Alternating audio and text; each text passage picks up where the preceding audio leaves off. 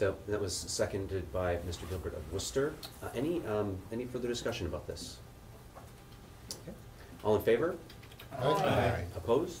Abstaining? Motion passes unanimously. Thank you. All right, now this is the one about developing some financial oversight procedures. And once again, I mean, because we are talking about finances, I am looking for permission from the board to do this sort of stuff. I'm not going to just assume responsibility over the board's money without permission. So the CVI, so this is a motion here. I move the CVI Finance Committee will develop and submit to the full board for approval a set of policies and procedures designed to assure the integrity and transparency of revenues and expenses. The committee may, if necessary, implement these policies and procedures prior to initial approval, except that such action does not create a precedent. In other words, let the committee develop our policies and procedures for working within the committee. We will bring them back for permission, but if we come up with something, we need to be able to start working with it right away. Okay, so there's a motion. I'll second it. Okay, seconded by Gilbert Worcester. Thoughts? Discussion? I do have one quick question. With no familiarity on what the appropriate regulations are for an organization such as this, are there any standards that we are held to, like GASB, FASB, or any of that other stuff, should we so state in the motion? The GASB part, actually, I've got another sheet I'm not going to introduce here. I it don't has to do with, I started discussion. writing up, no, I just, because I have another sheet where I actually did start to write up a set of proposed, policies and procedures that'll go back to the Finance Committee that does deal with the GASB part of that itself as a policy procedure thing. We're not legally, I don't think, required to do it, but I mean, GASB, It's there. it's there, and it's there. what It's everybody lurking in the works weeds. under. Yes. So what I would say, I mean, in the interest of simplicity, I like the motion. I'd just like to close the door on GASB, FASB, and also make sure that we pay particular attention to internal controls, because that's the area where most organizations get tripped up. Okay, can I ask then that if you keep that in mind, can we revisit that when we come back with the Yes, sir. I do policies and not need procedures? to distract or in any way interrupt the proceedings here. No, I I've been burned understand. before. I understand where you're going, and I agree with you. I just would like the chance to bring them back under another format and see if that meets what you're looking for. And could I recommend that you two connect separate from the meeting, so that, Bob, if you can take your concerns and any sort of specific advice and tips and tricks that they can take, and while they're crafting these bits and pieces, then they can bring it back to us. I'll give them a trail map, because I don't have internet. That's fine. That's all right. That's fine. Why do you think I'm here? IP over passenger pigeon, I don't care. Yeah. We'll find a way to make it work. You have a phone, though, right? It's a cell phone. It's Oh, Vermont. okay, sometimes you have a phone. No, it's not. If you have cell service, it's not Vermont. Yeah, well, no, I don't, but actually, in my house, I appear to be in an overlap area, and if I move 3 or 4 feet from one side to the other, I get a dropped call. It's a real circus. That sounds super fun. Any other comments about the Rama's motion about the Finance Committee developing financial oversight policies and procedures et al.? I'll take that as a no. All in favor? Right? Opposed? Abstaining? Motion passes unanimously. Okay, now these last two, this next one is it's important because it is in the statute, we need to take care of it. So the motion is the CVI Governing Board directs the treasurer to create as soon as practicable, a capital reserve fund with an initial balance of $0 or more. So, that's a motion. That's a Second. motion. Okay. Seconded by Paragon of Orange. It is required under the enabling statute, 30 VSA Chapter 82, 3078, subsection B, that we create this. It's there. Thank you, Act 46. Introduced me to the word practicable. I love it, that word, because actually if you look it up in the dictionary, it is so handy for those things that you want to do when they're possible to be done successfully. And that's essentially what practicable means. So rather than saying, right now go out and set up that fund, it's as you get to it when it's possible to set it up. All the statute says is we have to set it up. It doesn't say by any given date or anything. Okay, so there's a motion about the treasurer creating that capital reserve fund according to statute. Any further discussion? Okay, hearing none, all in favor? Aye. Opposed? Abstaining? Motion passes unanimously. And Keep this, going. this last one that I have here, and I don't know, this one may take some discussion. So I'm not making the motion yet. Let me just read what I wrote down for the motion because it's got some blanks in it. So the motion that I would present is the CVI Governing Board appoints the following persons as receivers of funds of any lawful type from any lawful source. Then it goes blank, blank, and the CVI treasurer. Such funds shall not be considered received by the Central Vermont Internet until one of the listed persons has control of the funds. That would be my initial, other than the fact I got two blanks in there, you know, so this is one that I have to just bring up and put out there for some conversation to see. Yeah, Bob. There's receipt and there's disbursement. Do you want to deal with them as separate issues, or do you want to bake that into this single directive? No, because the disbursement will be handled actually by the treasurer, by definition by the treasurer, Okay. and with the oversight of presumably somebody from the finance committee, or maybe somebody, that will be part of the policies and procedures that would actually come out. This part, though, is, you know, about bringing in money, and I don't feel that should be a committee decision. So, and disbursement also, that also always has to be approved by the board. Yeah, that's fine. I'm from a world where various responsible managers and executives were given what was called signatory authority, and they didn't have to go dancing down to the treasurer to spend up X amount of money on pre-budgeted items. And I don't know if we want to get to that level of internal controls. And I think we will at some point. I don't think that's today. All right. This is on the receipt of monies. Yeah, this is just for receiving money. Yeah, I raised the issue of disbursement as to whether or not that should be a separate and distinct thing, which I would recommend. Yeah.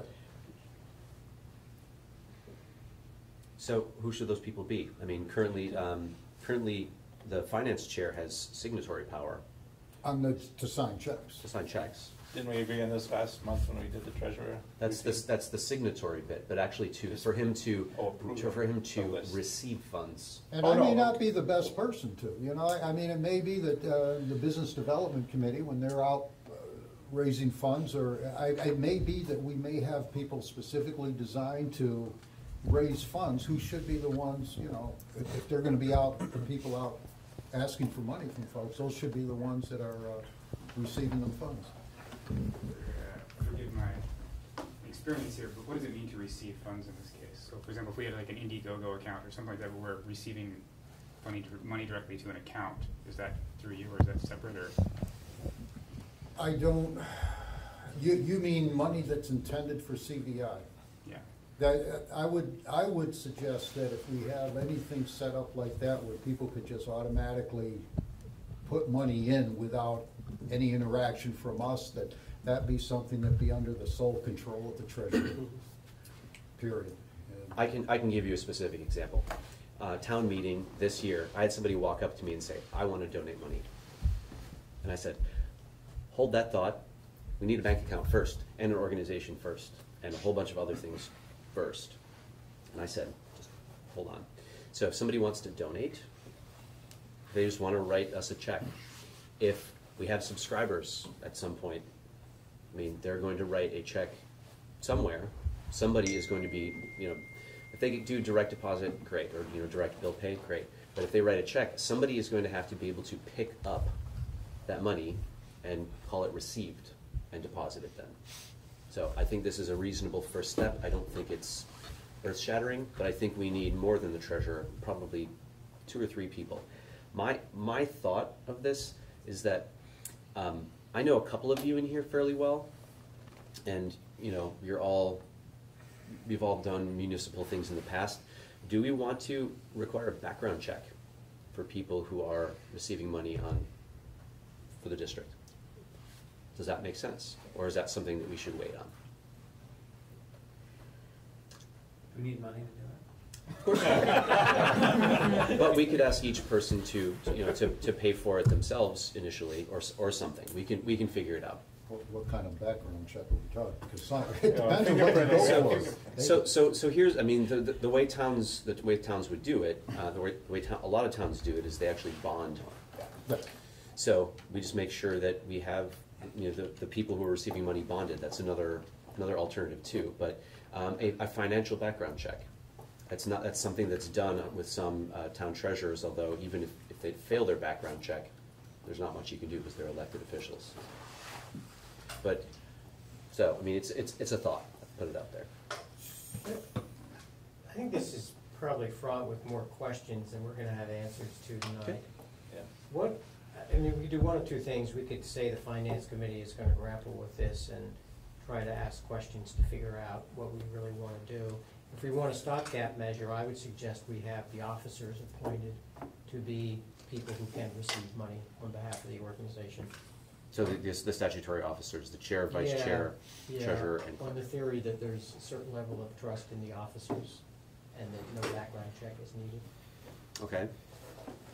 That's just a suggestion. I mean, if we really want to start receiving money and we think it's important to do it tonight, that's what I would suggest doing. Okay. So, John? I'd say that's a prudent measure at this stage of the game, like when money really starts rolling in. I think it would be appropriate to come up with a different procedure and position that maybe is background checked, but how much is going to be rolling in the next year? Well, you could actually look at the budget. it's as accurate as you're gonna get. Yes. So then how about this for a motion? The CBI governing board appoints the chair, vice chair, treasurer, and clerk as receivers of funds of any lawful type from any lawful source. Such funds shall not be considered received by the Central Vermont Internet until one of the listed persons has control of the funds. Sounds like a motion. I'll second. Seconded by Mr. Healy. Yeah. Should there be a second person involved A second person involved. in receiving the money, verifying that the first person received it, so that that's a check and balance that would obviate the need for a background check if we have less chance of two people conspiring to steal our money. Can you tell us how that would actually work? Yeah, that's my thought. How, Would I tell you? would two people have to be present, like would somebody have to come to the Berlin town meeting when Jeremy was handed a check for $500? It's a good question. I don't know. I'm just trying to imagine how we could, if some philanthropic person handed somebody on the board a check away from public meeting, I don't know how we would I think enforce we this. would issue a receipt for that check. Yeah. Perhaps maybe more formally in the form of a letter acknowledging the gift or donation. But that written amount would verify the amount that was given, would provide the paper trail that goes along with the money. That's sort of the standard cash receipts So the policy. donor would expect a receipt, and Yeah. that would, and the receipt would come from the board as opposed to the Well, person receiving Well, the check. it's tax deductible. I mean, they're going to want a receipt. Okay. But it does raise a well, no, I don't want, because, you know, we get to what happens if people start handing you $20 and $30 here and there, right? But we can worry about that or not at some future date. Yeah, people handing cash is probably a terrible idea. Yeah, and we probably should refuse it. I actually had the same thought, and from school board procedures, there's always someone from the school board who will basically go through bills and receipts, basically doing a reconciliation on the account on a monthly basis presented by the treasurer or business manager in that case. So that could be a way where we have two people looking through everything that's come in, everything that's gone out, and signed off on it. I think that's a good idea, and I mean, we do the same thing on the select board. One of the things we do is we get a big stack of all the outbound checks. It's like, here's all the money that's going out, and we make formal motions to send those checks or to issue payroll or to make changes to the bank account and that sort of thing. So I think that's probably the sensible move once there's something coming in. Well, I'm kind of hoping that as we get into it, that will be delegated to the finance committee And that seems like a to totally make sure we reasonable can thing get to bills do. paid when we start getting bills. We'll be successful when we get bills. Right. All right. So there's that motion on the table about accepting funds. Any other discussion? Okay, hearing none. All in favor? Aye. Opposed? Abstaining? Motion passes unanimously. And the last thing, Mr. Gilbert, and I just should say, I'm not even thinking about presenting my version of it, because what I have is a more detailed, and I would need actually some time in a presentation, so. Yeah, well, let me just say what I've done, and I've emailed it to everybody, so you should have it if you can log on to your computers if you really want to see it. This is not a major work of intellectual fortitude or anything. What I did was I just went through all the statute, the enabling statute we have, 30 VSA, and I picked out all the things that had a task to which time completion was assigned, and I just made a narrative. It's 2.5 pages. It literally goes month by, not every month, but any of a number of months. And then it also includes what I call recurring tasks, which is things like for every regular meeting, for a special meeting, and then there are some annual things to do, and then there are some at any time things to do. An example of an at any time is a certificate of public good must be obtained from the PUC before the district sells any service using a communications plan. For the most part, I've steered away from using the statutory language. I've tried to put it in English that we can all understand and talk about. But I do give the citation in my list, so if you want to go look at the statute and see what the language is, particularly if you think I've misinterpreted, you should definitely do that and let me know. But it's not a complicated document, and I think connected with what Ram is working on, which is a much more detailed, sort of task-oriented document, the two things together when we've got them finalized will be useful.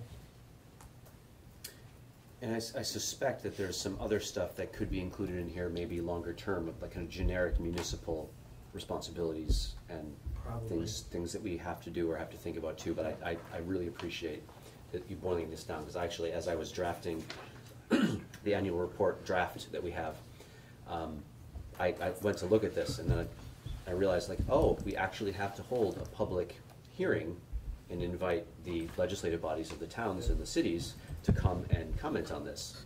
Like, better put that in as an invite at the very end. So, great. So I would encourage all of you to take a look at that. That should have come in an email to everybody, looks like. Yeah. So, thank you for that. Anything else, Rama, for Finance Committee? Well, I'll turn to my fellow finance committee members. If you guys have anything else to bring up, I'm all done. Okay. Thank you very much. Moving on to resolving conflicts of interest. This actually relates back to the discussion we were having just a few minutes ago about organizational names and trade names. And I don't know if I have enough of these for everybody, so maybe if you could go every other person. I discovered a short time ago that Mr. Whitaker had registered Central Vermont Internet as a trade name with the Secretary of State's office. I believe it was the day after town meeting day. So this body was essentially authorized by the votes on town meeting day. The following day he registers that name as a trade name. We're doing business as his nonprofit corporation, which is Design Access Network. It's certainly not up to me to determine whether or not this rises to a conflict of interest, but it does concern me. I think it's something that you should have disclosed, and you've had a lot of months to do that. But I guess I'd like to start out, and I'm sure some other people have some questions for you, is that what was your motivation in doing that? was a decision between the board members of the nonprofit, and I'll leave it to You're gonna leave it at that? I'll leave it at that. Wow. It seems to me then that the board members of your nonprofit intentionally were trying to create confusion That's with this speculation. organization, possibly compete against the organization, doing business as, taken literally. It just seems like a reach that had to come from somewhere. So you presented that to your board of directors and thought that was a good idea? So hold on. Yeah. So that we can follow rules of protocol. Yes. If I can please call on people that want to talk, and we're going to wait for everybody to be able to weigh in before a person talks for a second time. Sure. Okay. So you got that, Phil, Siobhan? What nonprofit are we talking about? It's called Design Access Network Incorporated. It's the same partners, Mr. Whitaker, Mr. I see. Larkin, Sorry. and your attorney, I believe, Mr. Slott. Okay. Dave? Where are we going with this? I think he has a conflict of interest. Oh, okay. Jerry? I can't but help but also point out the typical and consistent disruptive behavior of Mr. Whitaker towards this body. There appears to me, which is speculation, that there's a real pattern of behavior here that is quite troublesome. I don't know what can be done about it, but I believe it needs to be noted outright. Okay. Anybody else? Oh, I'd repeat the same thing. Mr. Whitaker has a consistent behavior pattern that's interruptive, disruptive, non-respective to other members of the board and the volunteers that are trying to help the organization, and I want that on public record. Okay. I don't know if this is actually a conflict of interest in that, per se, but it definitely is. I mean, we should be pursuing, contesting the DBA or the trade name that this is under, because it's clearly would be rejected, should be rejected based on the fact that we have, that's the name that this union, communications union is certified under it. Whether it has any, what the intent was or not, it doesn't matter. It certainly creates confusion. The thing that does concern me and is like, I just don't know how to even, I'm just very upset. It's like, all this time, you find every reason, Mr. Whitaker, to say and call out just about every aspect of anyone's process or things that you disagree with pretty vehemently, and yet you keep this under your hat. Were we just supposed to discover this on our own? I guess we should have. I mean, that's maybe the implication. I don't know. It's very concerning, and it's also to what end? Like Mr. Haig asked. I don't know what that. I think you might suggest to the board members that they surrender it if. Point of order. Yes. Can we at least stick to the? So I would like to recognize Mr. Whitaker. Yeah, please respond. I just think it's a non-issue. I think if you want to do business under that name, you ask them for it. If you want to do business under CV Fiber, it's immaterial. Yeah, we are. Oh, hold on. Is there? I want to let him finish so that we can. I'm not going to stoop to the, character assassination. Oh, okay. Ron? Yeah, a couple of things because the vote was held for the name, when the vote was held, the name Central Vermont Internet was put on the ballot, correct? Right. I would say that it's probably a good case to, if we have a couple $1,000s, to walk into court and contest that DBA,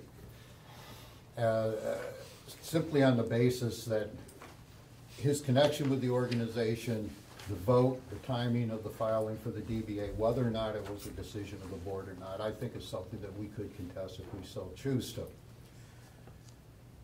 The other part is that if people feel that any individual on this board, whether it's a delegate or an alternate, is being for whatever reason, being considered disruptive or whatever, we are allowed to request of the appointing municipality to remove them from their position. That's our sole remedy on this. That, you know, that's, we can't remove somebody from this board, whether they're an alternate or a delegate. So if people do feel that there is an issue with conflict of interest, if we feel that there's an issue with disruption, then it should just be a simple board decision to request that the city of Montpelier remove Mr. Whitaker from any seating at the table for Central Vermont Internet. Because that's all we're allowed to do. Having said that, is I hope that, and I do agree that we need to be very careful about not questioning motives. Because motives that to us may seem really obnoxious and a pain in the butt could make a whole lot of sense to the individual trying to get something done in their own way. So I just hope we stay away from the motives, stick to what it is that we're trying to accomplish, and one of the things that we're trying to accomplish is a secure organization, and part of that organization is the name Central Vermont Internet, regardless of who decided to go to the Secretary of State's office. So that's all I got to say on that. Anybody else that hasn't spoken yet that wants to weigh in on this? So, Stephen, if I could ask, do you feel it's a conflict of interest that you have registered the name Central Vermont Internet? No. And it's not I that have registered, it is Design Access Network. So I can't speak, I'm not authorized to speak unilaterally But you represent that organization? when authorized to, but you're asking me to. And So can we avoid the kind of interrogative? If you want to, if you have some comments or like a package of questions, if you can ask that and then you can come back around and answer those, I think that would be more helpful and more well, I conducive. don't know how to do this otherwise, but I'll suggest that we have a conflict of interest that hasn't been disclosed, and that what Rama was just suggesting, that gives us, I mean, we can always ask a municipality to no longer have a certain person represent the municipality, but I think that gives us strong grounds to ask that Montpelier not have Stephen as a delegate or as a alternate.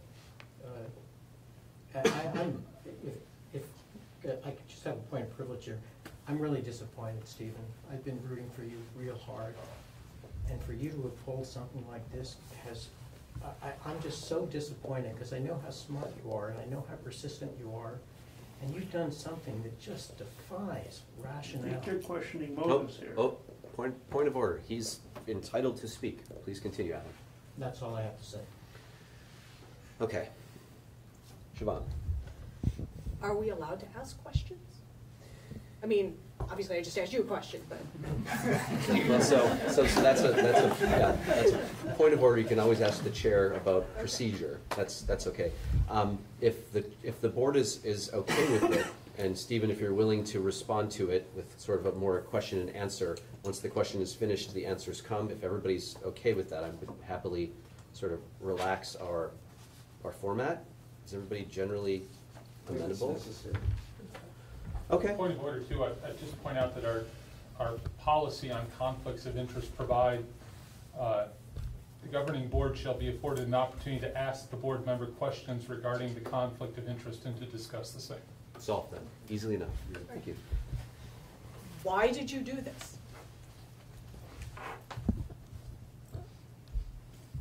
It was a decision made in collaboration with other directors. Were you part of that decision? I was. What was the reason behind the decision? To keep the discussion open about whether or not the use of the word internet puts us in an untenable position of this, puts the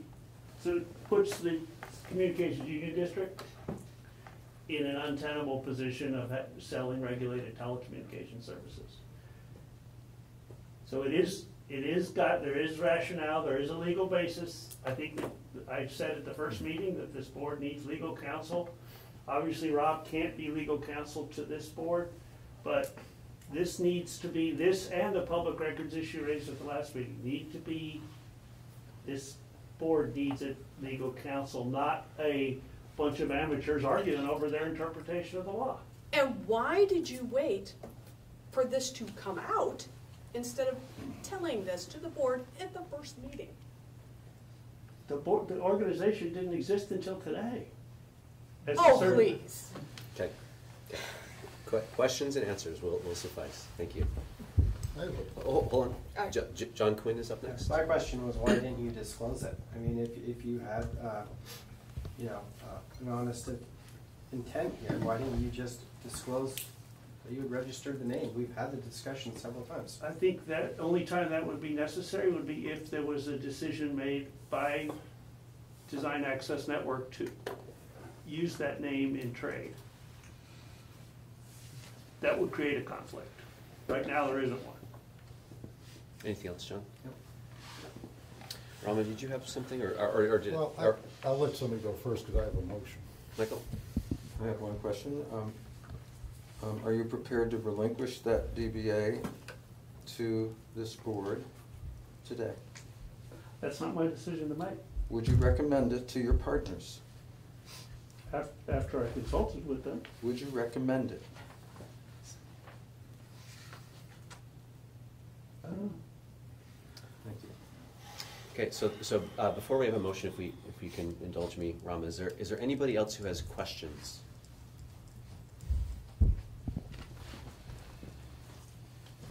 Okay. So I would move that the CVI Board Chair request Montpelier City Council remove Stephen Whitaker from any position on the Central Vermont Internet Board of, or Governing Board, rather. Second. Board of Directors there. Okay, Second. that was Schneider and Gilbert from Cabot. Okay, any further discussion?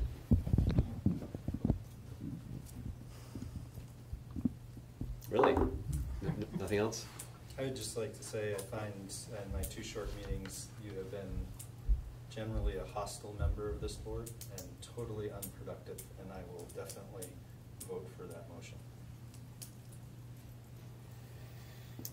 My comment is that if well, I guess this isn't based on the perceived conflict. The motion is not based on the conflict, so it doesn't matter whether you get legal advice of whether there's a conflict or not there. Okay. Any other comments? Hearing none, all in favor? I would like to do this with a show of hands, or would you prefer to just do a voice vote? Do you have a preference?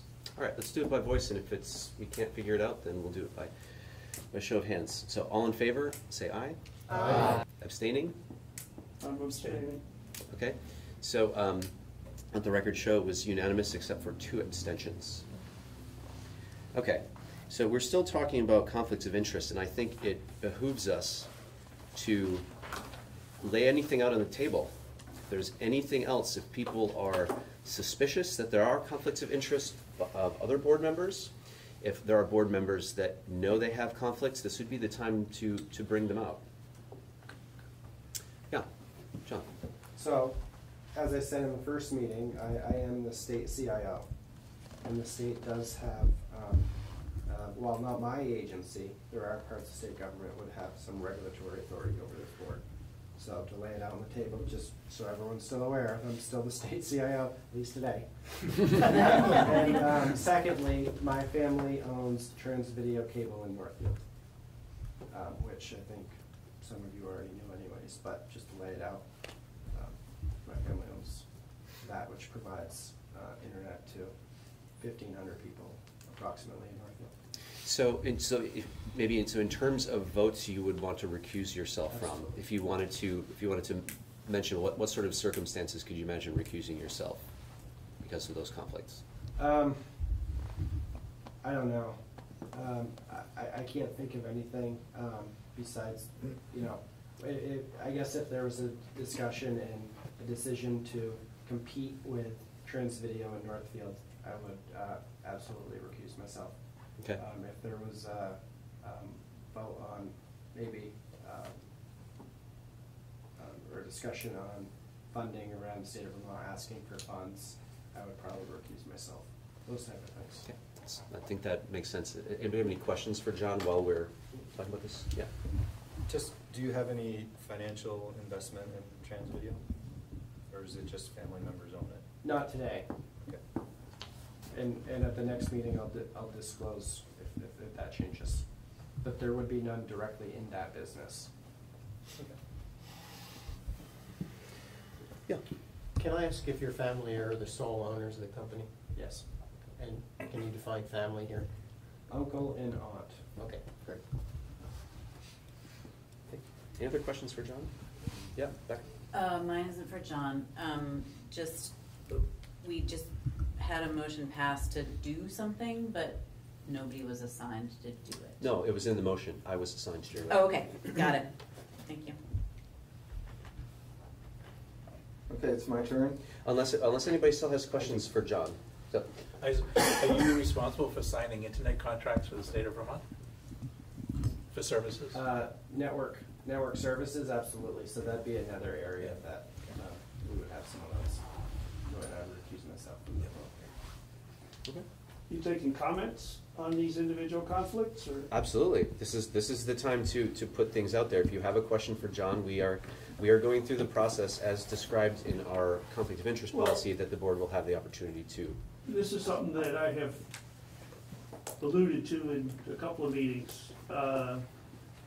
In effect, part of the reason that our communications are so deficient around the state is the state's failure to complete telecommunications planning according to statute. And also which agencies are supposed to do what. Public Service Department is supposed to do planning. DII is supposed to manage networks. And we have a situation where public safety is running networks, and FirstNet was, under John's supervision, was granted a $25 million 25-year contract to. So I mean, is there a question about the conflict that yes, you're, okay. Well, it's not a question. It's basically, there's a blatant conflict here in that apologists for failed planning at the state level cannot help but affect what we aspire to do. We can't work double time. That's presumptive. So hold on. Point of order.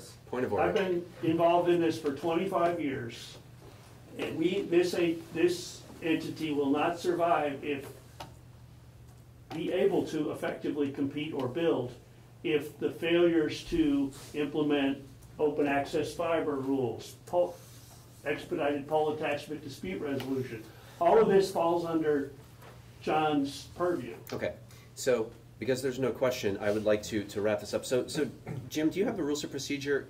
Hold on a second. Do you have the rules of procedure in front of you about conflicts that define what a conflict of interest is? Sure. Would you read that definition, please? For the purpose of this policy, a conflict of interest means a direct personal or pecuniary interest of a governing board member, his or her spouse, household member, business associate, employer, or employee in the outcome of a cause, proceeding, application, or any other matter pending before the governing board or the governing board member.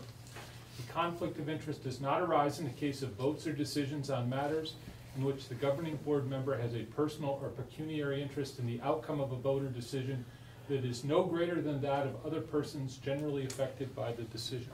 Okay, thank you for that. Yep. And the reason I wanted you to read that is that I understand where you're coming from and some of the commentary that you're saying. I don't necessarily agree with it or sort of understand all the background and the context, but I don't think that what you're describing there rises to a conflict in the definition that we have in our policy, or the definition that matter at several places in statute. So there was a comment. John, did you want to respond?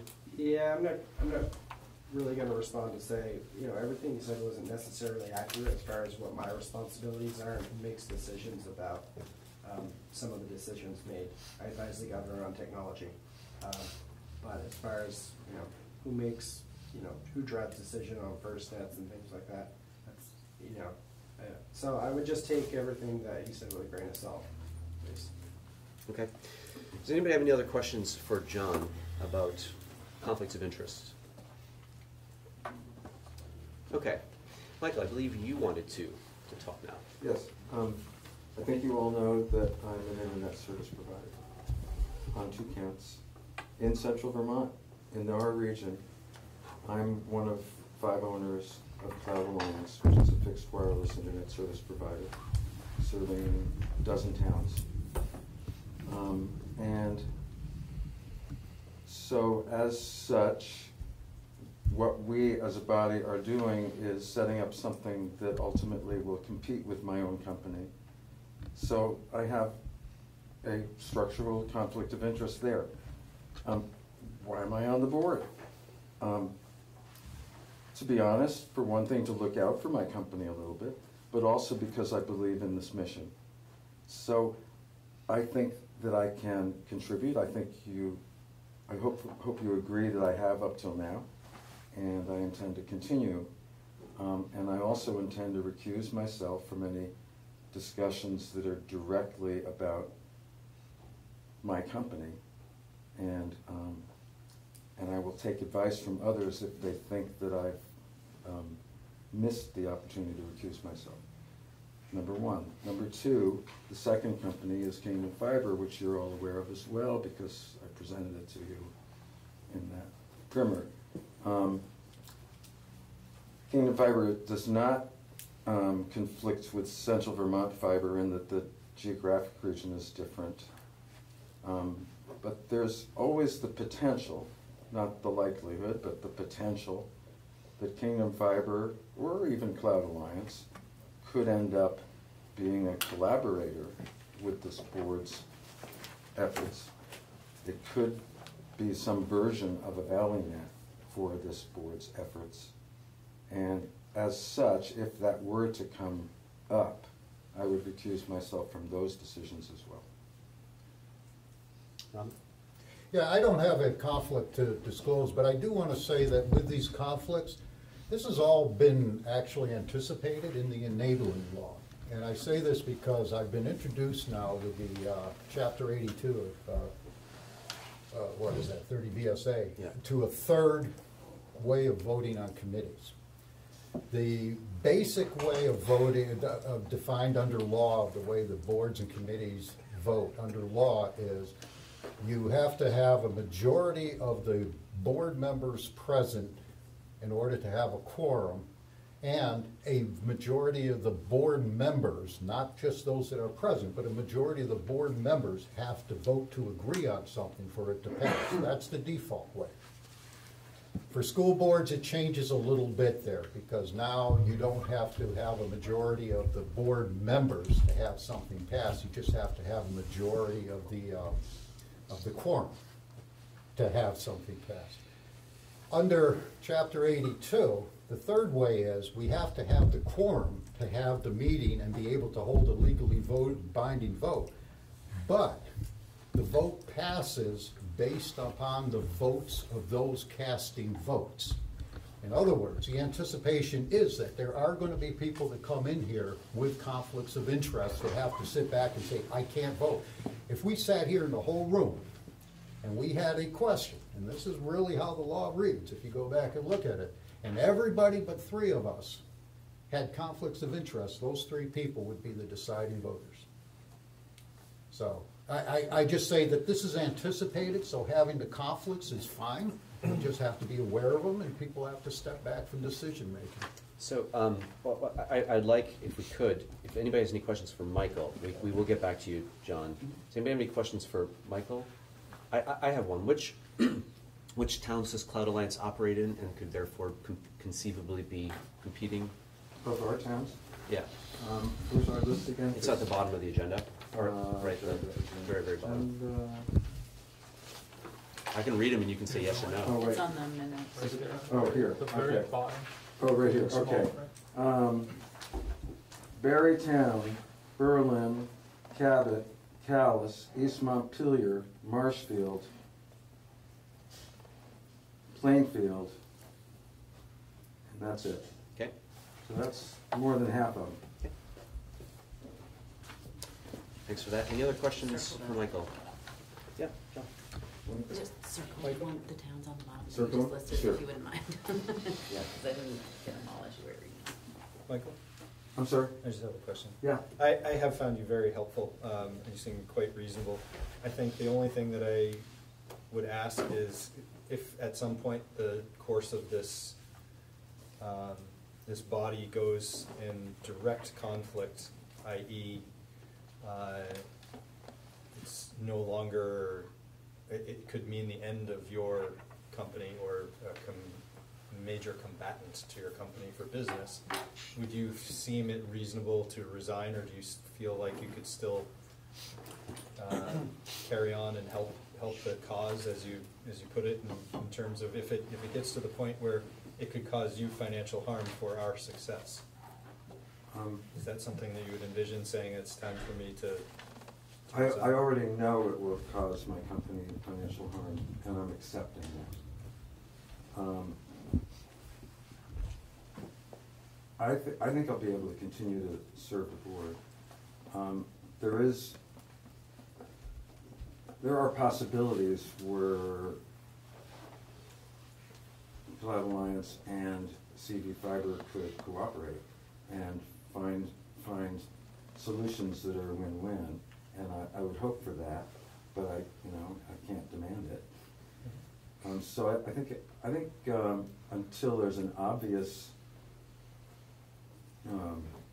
fatal conflict, I don't see a need to resign. I'm not asking for it, I'm just wondering. No, I know as that. it proceeds. I'm just thinking out loud with you. I think it'll be fine, but if it gets to some kind of nasty point, we'll know, and I'll bail. But I don't think it will. I mean, I have confidence in us, but we'll see. Thank you. I think the other thing to keep in mind, though, is that I think it's the responsibility of this board to make sure your town is adequately represented. And it could get to a point where, even though you think you can manage the conflict that's there, you might not actually be able to adequately represent your town. And I can't think of an example, but I can imagine a townsperson, somebody from your town coming to this meeting when you're not voting on an endless number of issues, wondering what's going on here. And I think it would be the responsibility of this board to possibly address that, which is why I think our conflict of interest policy has that clause that says we can get in touch with your municipality and suggest maybe the person should be replaced with somebody else. So can I speak? So I'm good with that. When the town looked to appoint a delegate, they didn't just pull me out of a hat. They actually interviewed a bunch of people, and I presented to them at that time, there will be a conflict of interest if I'm the delegate, and I do intend to recuse myself from any conflicting issues, and they were comfortable with it. But that could change, and the board could contact the town, or the town could complain, and in either case, I would be responsive to that. I don't think there's any difference from John's conflict with Transvideo. We're gonna steal customers from Transvideo too, and his company's bigger than mine. Yeah, so excuse me. His aunts and uncles' business is bigger than Cloud Alliance, even though it only serves a couple of towns or one. Is it just in Northfield? Yeah. We don't have 1,500 customers. So we're facing the same sorts of things, and I think I know John and I will both be responsible towards that, but the board has the right to call us on it. I'd also like to point out, we have alternates for both towns. Right. So That's if you guys anticipate that there are going to be votes that you're going to have to recuse yourself on, just make sure that Jeremy shows up, and make sure that Mark shows up. Good point. Yeah, I just want to, I'm not being critical of anything you folks have done. In fact, I'm praising the fact that you've disclosed this. I'm just trying to think of the responsibility we might have as a board to the towns. I mean, we're an odd duck, you know, these communication union districts. At times, I'm not sure what kind of identity we really have and whose interests we're supposed to be representing. But I think in this instance, we have a great responsibility to the communications union district generally and to the individual towns who we feel might not be able to be adequately represented because somebody is not able to vote on 60% of the things that are coming up. But I think Jeremy's point is good. There are alternates that can be used when this possibly might be coming up. So. Okay, you're up next, John. Yeah, I think I'm just going to speak to what he said about, you know, there being processes around this, and you know, this is no different than your local select board, right? You know, when they're talking about your property, whether it's drainage or, you know, issues, plowing, you know, roads, you recuse yourself. When they talk about my family business as the select board chair, I recuse myself. You know, I mean, in small town America, you know, you're connected every which way, you know. So, I mean, this is just something that I think we're going to have to watch closely. But, you know, in my letter to the town, they're fully aware of both of my positions. They interviewed me and Mark, or Mark and I spoke with both of them. They were fully aware of, you know, the positions and conflicts that may or may not be there. Okay. Is there any other questions for people? Are there any other perceived conflicts that anybody wants to ask about? I want to ask about your Northfield University contract with John Quinn for $600,000 for the Security Operations Center. Okay. I mean, I know it exists. That's not something that I'm involved in personally. But your students are going to be paid interns in providing the services to that Presumably, contract. I think that was the idea, yeah. And then that is going to become it was represented to the Joint Fiscal Committee that Northfield's looking to turn that into a service business and sell to other entities as well, like this district. That I didn't know. That's not something that I'm aware of. Is that the contract for the security thing? I'm sorry. Yes, Security Operations Center. Oh, okay. As in network security? Yes. Yeah. See, I see that it's not necessarily the bright lines of the way the language was crafted, which none of us who weren't lawyers really understood the implications of. I think it's more the pervasive kind of a potential complacence with poor planning, which, you know, becomes the norm in state government, but we can't afford to have the norm here. Or potential agreement with how we're going to steer the direction or the priorities of the board. I'm obviously frustrated with how slow we're moving, getting any plan at all even started, you know, and that reminds me of government. Okay. So I'm happy to announce or talk about this perception. I work for Norwich University. I'm a computer science professor. I teach computer science, computer security classes. There were discussions that I was not part of for my students to do Security Operations Center work for the state of Vermont, and there's many of them that are excited about that. That's not part of my kind of day-to-day job. I know my students will do that. So I could see a conflict if this organization were to, on a contract or make an agreement with Norwich University, it would be appropriate for me to recuse myself at that point. I think that makes sense. In terms of anything else that's going on there, I'm not sure that there's a conflict. If anybody else has questions for me or anything that I can answer, any clarifications that I can make, I'm totally happy to do so. Yeah, Alan. Jeremy, can I just ask, when you use the term your students, does that mean you are mentoring a large group of students who have direct, or is it just the way that an academic teaching at a university would speak with the students who are enrolled there? Yes, that's more what I'm talking about. I think of my students as the students who are studying computer science or computer security and information assurance. We have two majors in sort of computing broadly described, and I will probably have all of them in a class at some point or the other. So those are my students. There's no direct connection in the way they perform for you or you perform for them in determining some outcome that means fulfillment of a contract or? So I could possibly have my name on an internship class and be the instructor of record for them to get college credit for doing something like this. That's how I could be directly involved in their participation in this. So in that sense, I would be responsible for giving them a grade. So you'd be a sponsor essentially of their participation in that particular program? Correct, and I've done that before with other organizations. Okay. John, you had something? Yeah. Okay.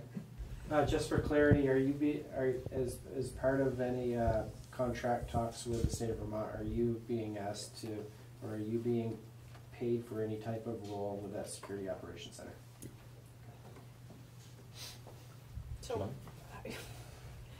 I think I'm right that I don't have a conflict here, but I want to make sure because I'm nervous. Well, no, let me explain. Okay. That service is going to be used to test software I'm the lead developer on. That's my conflict. Is that a conflict? What's yours? What's yours? The security testing, they're going to be hammering at my software to see is it secure as part of that contract. So that got now I really think we're getting to the weeds because again, the reason I asked Jim to describe what a conflict is, if I had something, if Norwich had something to do with this board, I would step down, that guy would run the meeting, and I would smile and nod and perhaps answer questions if you had them for me. I think what you're talking about is if for some reason this board were doing something, contracting with the company you work for, or using the software that you're building or something like that, maybe I think we could talk. Yeah, no, I work for the state. Okay, so. Okay, go, great, okay, thanks. So any other questions for me, or for that matter for Siobhan about conflicts? Happy to talk about myself. I have a question about the process that we're engaged in.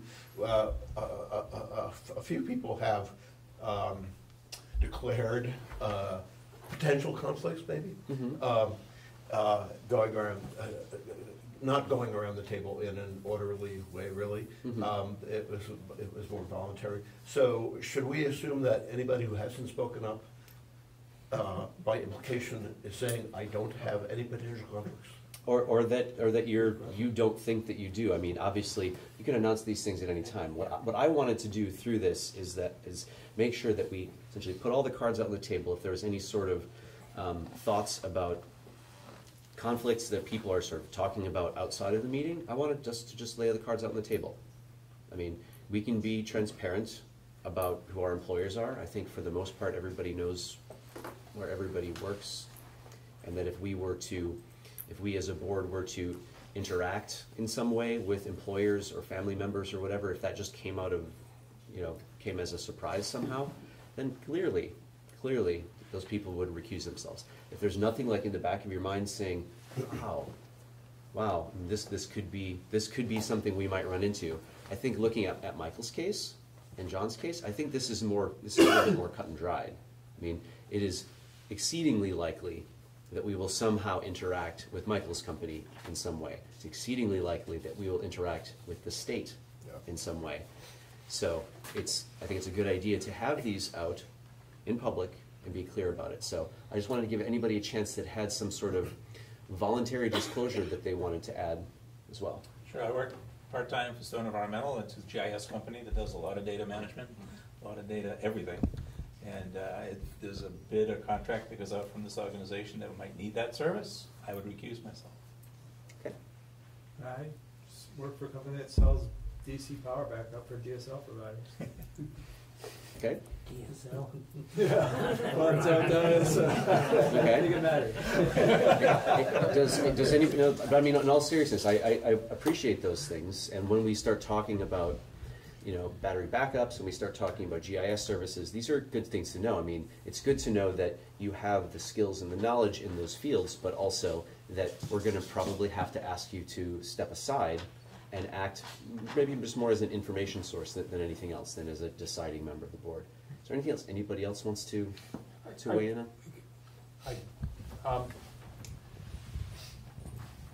I have been as disappointed as anyone with Mr. Whitaker's approach to this work and to the issues before this committee. But I'd like to point out in the process that we just undertook, there was an opportunity for voluntary disclosure of potential conflicts that I'm concerned that Mr. Whitaker wasn't able to avail himself of before the issue was addressed. And fundamentally, I'm concerned about the notion that this was sort of sprung upon him, and then after the fact, others that might have a conflict were allowed to voluntarily disclose that and have a board discussion to sort of exonerate them of that potential conflict. And I think that it's important to recognize the difference in how that just happened, and maybe some consideration should be given to that in the previous motion that we approved. And I'm just bringing that forward. Do we still want, in light of this notion that others have been given a voluntary opportunity to disclose their potential conflicts, do we still want to move forward with the motion that we approved previously? I appreciate that, and I think it's thoughtful, but I would also counter that there's a difference between the hypothetical and the actual action. And then an action was taken, the rest of this discussion was hypothetical. And that's a fundamental difference. And I would also say my motion, or I made it, the conflict part was probably the least important part of it all for my rationale for asking for that. So, but I agree with that. I mean, we're talking about in one instance where action was actually taken. Mm-hmm. And in the other instances, that these people haven't taken action. And so I do think there's a substantial difference in the circumstances. Anybody else? Any other thoughts? Michael? This has been a valuable exercise. I'm really glad it happened. It's not the end. We should have recurrent discussions like this.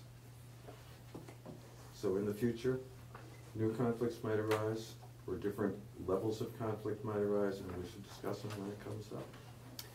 And could I invite anyone who discovers conflict or thinks they might have a conflict, particularly when you know these things in advance, to bring that up either in public comment or ask to put it on the agenda before the item in question, so that we can be clear and at least have a chance to talk about it.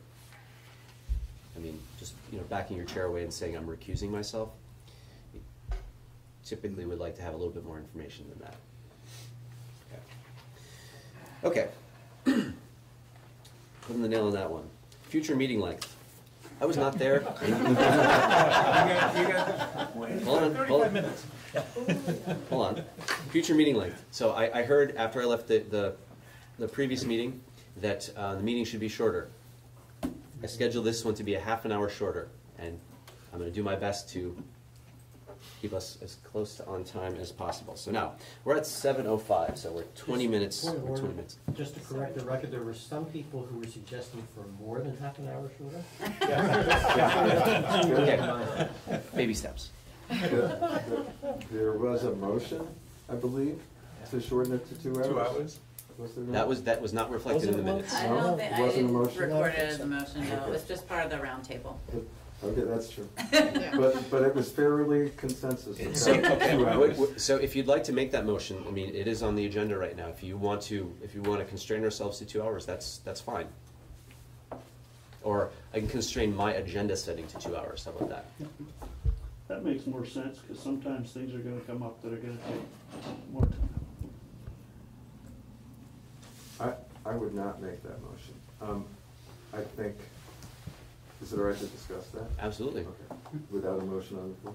Okay. Yeah, we're sort of loose Robert's rules at this point. Yeah, I think the more that committees do the work of the board, the shorter these meetings will be.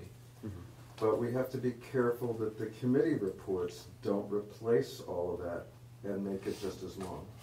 I think one reason last month's meeting was long is that Rama had a lot to say about finance, and it was all important.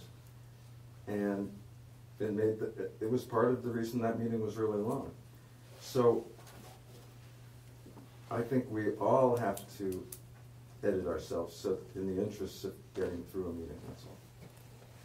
Okay. Anything else on meeting length? Moving along. Bylaw and Policy Committee report back. Jim, you got like 30 seconds. I'm going to edit myself. There is a policy on data acquisition and retention that will be coming from the Bylaw and Policy Committee at some point in the future. A first draft has been developed and circulated. We may have to have a subsequent meeting to finalize that before it's presented to the board. We also discussed at our last meeting notion of a policy on financial procedures, but it was recognized by the committee that that was something that really needed to come back to the board. We didn't have a place in that discussion at that point in time. So you can expect probably at the next meeting a policy on data acquisition and retention coming forward for your consideration. Thank you for that. Are there any questions or, yeah? Does that relate to the issue of what constitutes public record for the? Yes. Okay. Yep. Yay. I would, can I speak to that? I did read the draft that Jim prepared and sent around. I think that's a fundamental, broader discussion that should be debated around the whole board. There are intricacies with and/or assumptions built into the draft policy, and if that's just logged in for a vote without the full board being engaged in it, there won't be an understanding of the pros and cons of. So what I would encourage you to do is take any sort of those pros and cons and communicate that, who's in the process of developing that, and then when we have that discussion, Jim will hopefully have incorporated some of your suggestions, and then when we have that discussion as a board, you can say, here was my list of suggestions that Jim incorporated, and he did a terrible job of not doing these things, and he did a good job of doing these things.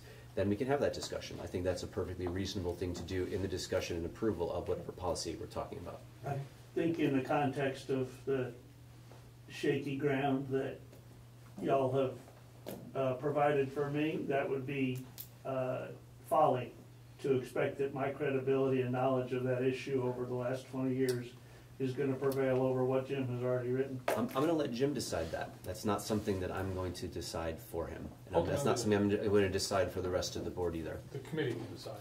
Right. Okay. Anything else about Bylaw Policy Committee? Great. Annual report and 2019 budget. Here we go.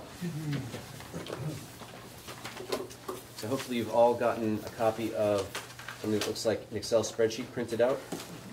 And something that looks like an annual report printed out. It's just on the table. It was on the table. I'm happy to read this. There should be some other copies floating around too. I think I printed enough for everybody. I didn't send this around because I was still making corrections to this and fixes to this as of today. And I sort of aspirationally marked this up at the top, approved October 9th. But obviously happy to change it. It has not been approved yet because you're just seeing this now. I think I would just like to go and read over it. If you would like to wordsmith it or change anything, I'm happy to make some minor changes. I don't want to go and be Wikipedia here and do corrections for 3 hours or anything like that, but if I made a big mistake, if I said something wrong, or if there's something big I missed, these are the sorts of things that I would like to hear so that we can put this out. This goes to all the towns. It goes to all the select board, city councils, and it's their responsibility then to take this, consider it along with the budget, and offer us any commentary come our public hearing, which we will have on November 13th, where we will invite them to come and bring their comments. Or they will give their comments to each of you, the delegates, to present on their behalf. Central Vermont Internet is a communications union district, CUD, created following successful votes in 14 communities at town meeting in 2018, all the towns. 2 more towns, Cabot and Orange, successfully applied for inclusion in the district afterwards, bringing the total number of district member communities to 16. Several other neighboring towns have also expressed an interest in joining the district, though none have formally applied. Many places in central Vermont have limited access to truly high-speed internet, and in many places, non-wireless internet service is monopolized by digital subscriber line providers. Even where there's a choice, the incumbent providers have little incentive to improve speeds or extend their networks to new customers. This lack of truly high-speed internet access stifles economic development, depresses property values, and restricts residents' abilities to access common services. We are grateful to the select boards and city councils for appointing the representatives and alternates who are working with us. Without these folks' volunteer efforts, we would not be as far along as we currently are. At the time of this report, the Central Vermont Internet Governing Board has met 6 times, and committees have met several more times outside our regular meetings. Since we first met in May, we have reached several important milestones, including the important but unglamorous work of developing bylaws, policies, and a budget. One very important step we have taken is to rebrand Central Vermont Internet as CV Fiber, in the pattern of our neighboring CUD, EC Fiber. We've also written a mission statement listed in the footer of this document, and also expressed our vision for CV Fiber as follows. Vision statement. Even with this work complete, we still have much to do before we can start building our network and connecting subscribers. In particular, we will be surveying residents in our 16-member communities to determine how many of them are interested in fiber optic internet service. That information will help us decide where to do our first construction and establish a solid financial foundation upon which we can build to the remaining member communities. We are exploring several avenues to finance our initial round of construction, including philanthropic contributions, issuing promissory notes, state and federal grants, and partnerships with third parties. We are confident that the district will be able to begin a first round of construction no later than 2020, and if we're able to raise funds quickly enough, we could even begin in 2019. In closing, we ask you, community leaders in Central Vermont, for 3 favors. First, we ask for your help in encouraging your residents to complete the surveys we'll be sending out in the next month or 2. Second, we encourage you to help us identify people and organizations willing to donate outright or willing to invest in our efforts to bring 21st century internet connectivity to Central Vermont. Last, we invite you to attend our November 13th meeting, where we'll hold a public hearing to receive comments from legislative bodies of district members and hear all other interested persons regarding the proposed budget. Respectfully submitted, all of us. Okay. I got some proposed edits. Proposed edits. Fire one ready. About 8 lines down, we In refer. which paragraph, which page? First page, first paragraph. First page, first paragraph. Read. Where you monopolize by DSL line or cable. I would insert or cable. I said in many places. Oh. Where I live, certainly. Where Well, John lives. Montpelier is monopolized by cable. Right, but in many places that aren't Montpelier and that aren't Barry City and that aren't Barry Town, Okay. it's DSL. Third paragraph. Can I- Yep, sure. Is your point that if you mention cable is a more robust service and you're trying to talk about less robust service as DSL? Nope, I'm just saying that there are some places that I would call underserved, Right. that are served by DSL, and I think that's terrible. I mean, going back to our Latin motto. So that's what I wanted to But if they were highlight. served by cable, you wouldn't necessarily say that. Maybe. I wouldn't mean, necessarily say that. I'm just asking As- your intent here. As Barry City, I would definitely ask to put cable in there. Okay, so Just may- so we're not closing. in many doors or- places, wireless service is Priorities. monopolized by DSL or cable providers. Yes. Okay, Thank you. got it? Fourth paragraph, including the quote, the vision statement as a paragraph. That's just, oh, okay. We will be surveying residents, insert and businesses. Bottom of the first page. Second sentence. We'll be serving residents and businesses. Surveying residents. Okay, I can do that. And then scratch the word, replace the word internet in the next line with communications. Okay. And again, there's a regulatory foundation. I got you. Keep going. And then first paragraph on the next page. Yep. Raise funds and develop a viable plan. We can't just raise money and start building. Okay. Next paragraph, fifth line, scratch the word internet. Okay. And then I just circle as a question what phone number, what email address, and what Facebook page we're using. I recommend no Facebook page, that we get a website. Okay. That's something that we should probably kick to a committee at that part, so. Yeah, I recommend keeping Facebook and getting a website. Okay, let's get to that in the assignment of committee tasks. I think that's something that we can tell a committee, go and make this happen. Is common services a term of art? Is that referencing something specific? Pardon? Common services at the very end of the first paragraph, is that a term of art? Is that referencing a specific kind of access common services?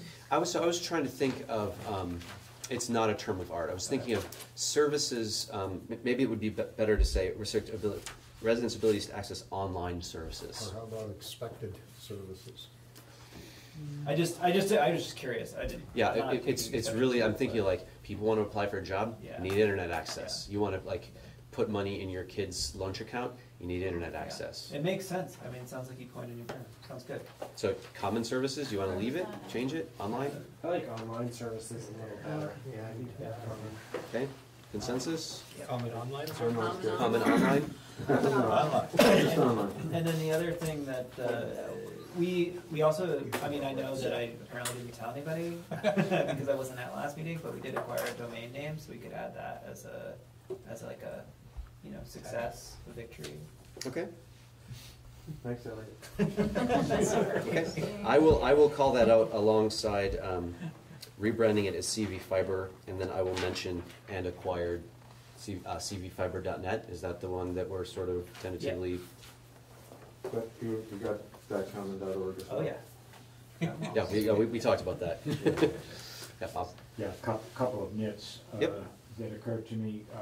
One of which in the first paragraph, somewhere in there, do you want to bake in something about the public safety that's directly affected or unaffected by our lack of internet services?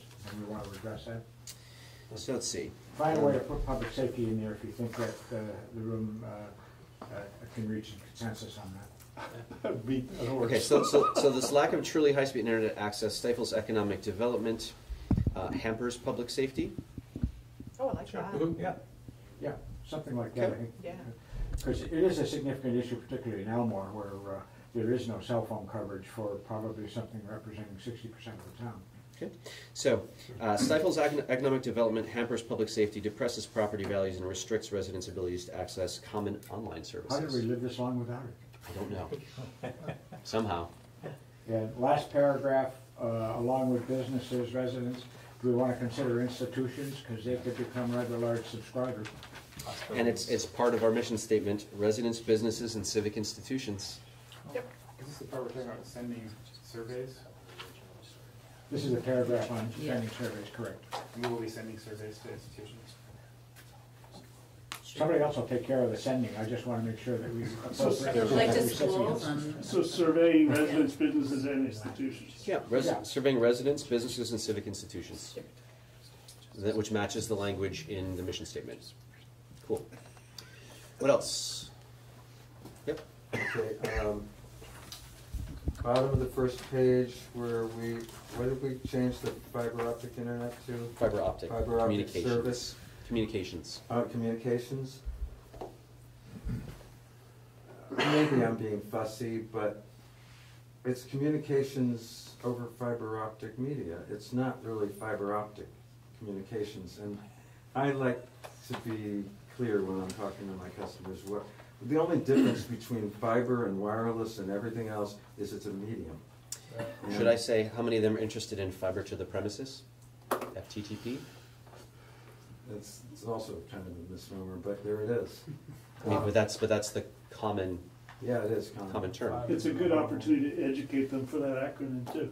Well, it does sound like this is designed to speak to the populace, in which case do we want to throw out terms that they're not going to understand? So this is going to select boards and city councils. Right. Will So- they understand? Probably not, but that's your job. Even worse than the general FTP. So is there a better language that we can put here so that we can have your average select board member, or average city councilor, not to denigrate any of them, I'm one of them. How about fiber speed communications? No. I want to get back, actually, I want to drop, fiber's in our name, but I want to drop that's our goal. Our goal is to deliver high-speed services to everybody. Okay. And by whatever means. And that's one medium, and so is wireless, and so is telephone line, and so forth, and cable. So how many of them are interested in high-speed communications? I mean, now we're sort of kind of going... If you want to distinguish it from the status quo, you can just say ultra-high speed or something like that. I would say highest speed possible, that's what I'm thinking of. Well, ultra-high does it in fewer words. Yeah. And, that's something that's understandable to the average person, I think. Ultra-high speed what? Communications. Communications, ultra-high speed communications. Sure. Ultra doesn't mean anything. Sure. Can I warn about using words that sound like promises that we can't deliver on? You know, my select board, I know whenever they see a word like ultra, they are asleep, because they know it's not gonna happen in Worcester, and they're probably right. That's a vision. So they become very skeptical of what we're doing generally, and I don't think we're gonna sow those seeds of doubt. What do you propose, or leave it the way it is? High-speed communications. Okay. You know, they're gonna How understand about that. higher than we've got now? So, John, I wouldn't- John had a suggestion that we use the vision statement, say high-speed digital highway. Sure. Right. Fine. Great, perfect. Or what if we said we will be surveying residents and businesses and civic institutions in our 16-member communities to determine what their communications desires and needs are? To determine their communications needs. I don't want to determine people's Participation, desires necessarily. Okay, well then they can decide what the survey will sort of define that, but, Okay, so then it's putting it on, and rather than us trying to define what we're gonna ask the residents if they want, the people if they want, we're gonna ask the people what they want or need. Does that make sense? That makes sense, and I kind of like that language better than what I wrote, but Rama? Yeah, I just, actually, this discussion is a really great reason why we're going to the committee process to handle a lot of this stuff. And I honestly would hope that even if you have some disagreement with the language, and I'm listening to some real picky stuff here, some stuff that is dealing with technical terms, things like that, that when I'm reading this, for the most part, I know darn well, you go down, present this to the Williamstown Select Board, that the detailed stuff that you're talking about doesn't really matter. That's not what they're gonna key in on, that's not what they're gonna focus on. So I would hope that we actually give more leeway to the author to use wording that he thought, we have an author that comes right off of the Select Board, So he's used to talking Select Boardese.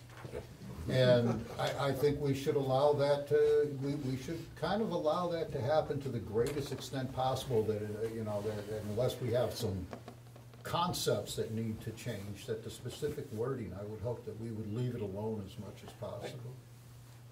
David hasn't spoken yet. I agree with that. I don't know what committee drafted this, and I prefer a committee. No, and that's an issue, to me. Not having, getting this to the whole board of one, at the meeting takes up a lot of time, which I guess we're all willing to do, but it'd be a lot easier if you had sent it out as email and said, I drafted this myself, I'd like your comments, and you would have gotten, Sure. Chuck changes up the wazoo, but this is quicker than that. Mm-hmm. But I think, maybe there's a quick way of doing some of Yeah, this. and I should have had it to you last week, probably. That's building on Rama's. The only other comment I would have is just formatting wise, and this, I wouldn't do this for this one, but like when you're doing accomplishments, I like to just put them in bullets, not in narrative form, just so that people could just skim them really fast and be like, okay, they did 5 things, got it. Yeah. Anyway. Leave this alone, do whatever you want with it, because I agree, what we're doing here is boiling the ocean, and it should be done in the committee work. But one of the formats that has worked real well in business and in military circumstances for an annual report is the 3 Ps. We present everything either as progress, problems, or plans, and leave it at that. And then if we need to talk about what we want to do, how we want to do it, who we want to serve, we put together a little threefold, which is targeted to the audiences.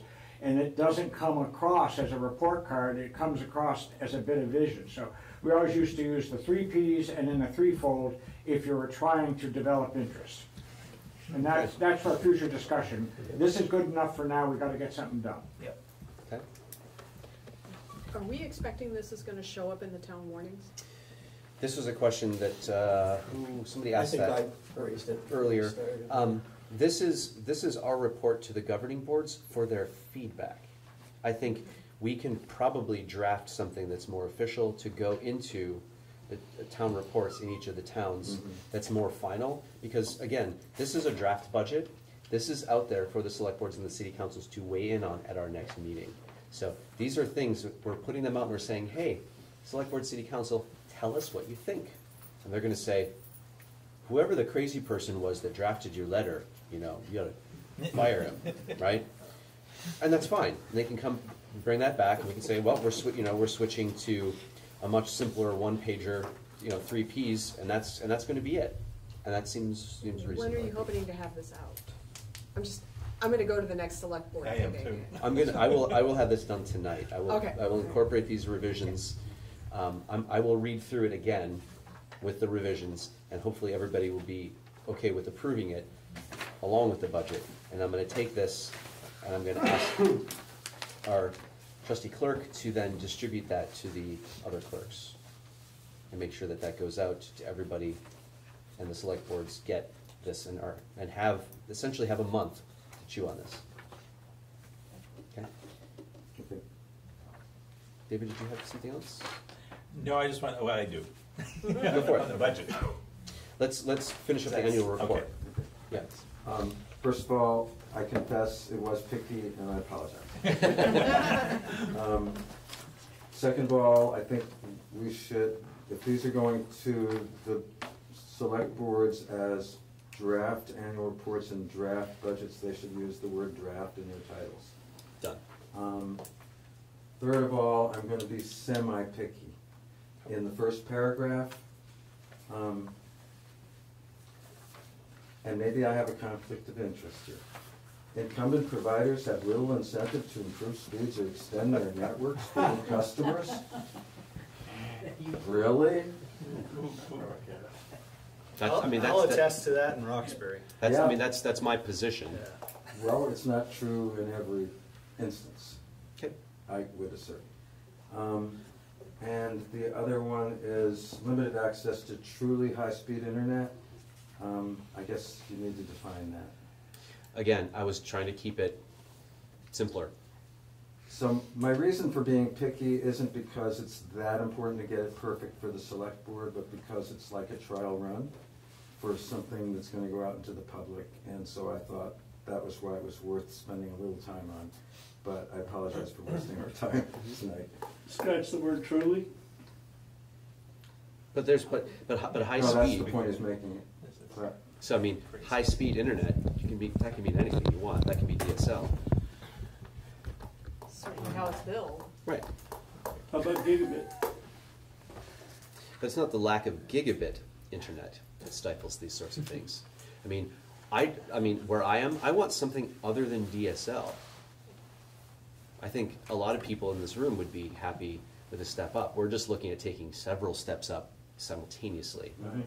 And that's the you're just trying to deal with aspirations versus achievables. So yes, I mean, I and I've said in other places where I've written stuff, I've written like 21st century. We have used the word ultra high speed, and some of the the handouts that I gave at town meeting this year. Again, the idea is to communicate kind of what we are, why we're doing this. Thank you. Here's what we've done. Here's what we're going to do. That was sort of my mentality in approaching this. So I would. It's fine the way it is. Mm-hmm. I'm just talking about our future public-facing communications. So if somebody is willing to draft sort of the language that sounds better, I'm looking at you, Michael, it's gonna look better, that's gonna sound like what we actually want on the future face of our documents, then let's do that. And then when we go and we send an annual report to be inserted into the town reports, we can have that then. Yeah, John. I'd like to make a motion, and so that we can continue to move on here, that our chair has received his feedback and that we entrust him to take said feedback, deal with it as he sees fit, and distribute it to our treasurer. Second.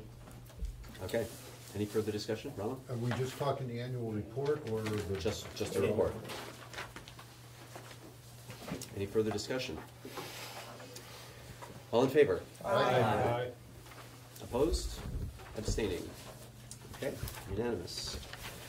Thank you for your confidence, everybody. Eventual confidence. Yeah, eventual confidence. I do want to say it's nice to see we're already gonna see a surplus. Yeah? So are you gonna put the new, like, info@cvfiber.net on that? Yes, there was a mention of. It was gonna get kicked to committee, so I'm just. So it is going to get kicked to committee, but again, this is a draft. We have to say we registered it. I mean, we didn't say we're using it necessarily, but we're rebranding it as CV Fiber, and we have cvfiber.net as our future web location. Okay. The draft budget. This is somewhat vague. This is as specific as I feel like I can be. I had a long, productive meeting with Michael. Thank you very much. Talked about his business plan and his budget, and I took a fair bit of inspiration from there, and I also sort of, in a very real way, made things up. And the reason I say that is that without knowing more about what our infrastructure looks like and where it is, it's basically impossible for me to say anything with any certainty. What I did, and I actually have the Excel spreadsheet, the reason it says $180,000, for example, in pilot construction, is I took the $30,000 that we were told from EC Fiber and sort of consulted with Michael that that's at least kind of order of magnitude right, $30,000 per mile.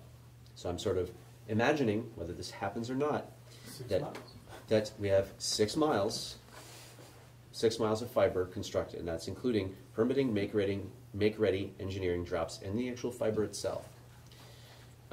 Whether that's a realistic number or not, I don't know. That's why I'm throwing it out here for you to talk about. The revenues. So we have donations, promissory notes, grants. I don't know if any of these are realistic. Residential internet. So I'm sort of, again, made up an average, imagine $80. And if I just thought, maybe we'll be able to get them turned on by November. So they'll pay for November and December. There's 2 months. I think saying 36 subscribers. 6 miles, 6 subscribers per mile minimum. There's 57.60 there.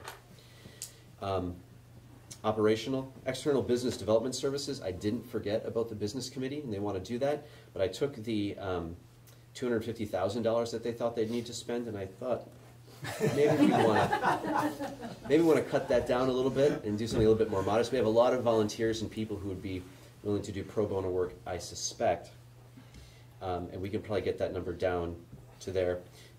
Financial items, so including costs for accounting. So if we pay an accountant, if we pay for an audit, the audit's going to be quick. Any bank fees, office supplies, anything we have to print, a post office box, $10,000 for legal issues that may occur, advertising, including the survey that we're hopefully going to put out, maybe in January, maybe earlier than that. I don't know what that's going to look like. Network operational costs, and I said $50,000 in operational costs over for this 6 miles. That's probably high, I'm going to guess. And then there's Excel formulas here. I put the note in here to meet some statutory requirements. So it said, I say there are no deficits or surplus from prior years because we don't have prior years. There's no such thing. The statute says you have to include in your budget any reports about deficits or surpluses, and I want to make sure we call it out and say, here it is, don't have it. Now, I'm going to duck. First, just when we, and this is just me not understanding. I come from private, where more notes means something very specific. Like financing perspective, a promissory note for a municipality, how does that really work? Or how do you, what kind of an instrument is this really? It's an unsecured loan. Right, but what do they get, that's it? So What do they get back for it? So I actually have the language of EC Fiber's promissory notes. Yeah. I put them in the folder. So promissory note, in the way that EC Fiber had them constructed, were the person wrote them a check, and what they would do is they had an 18-month interest holiday, Right.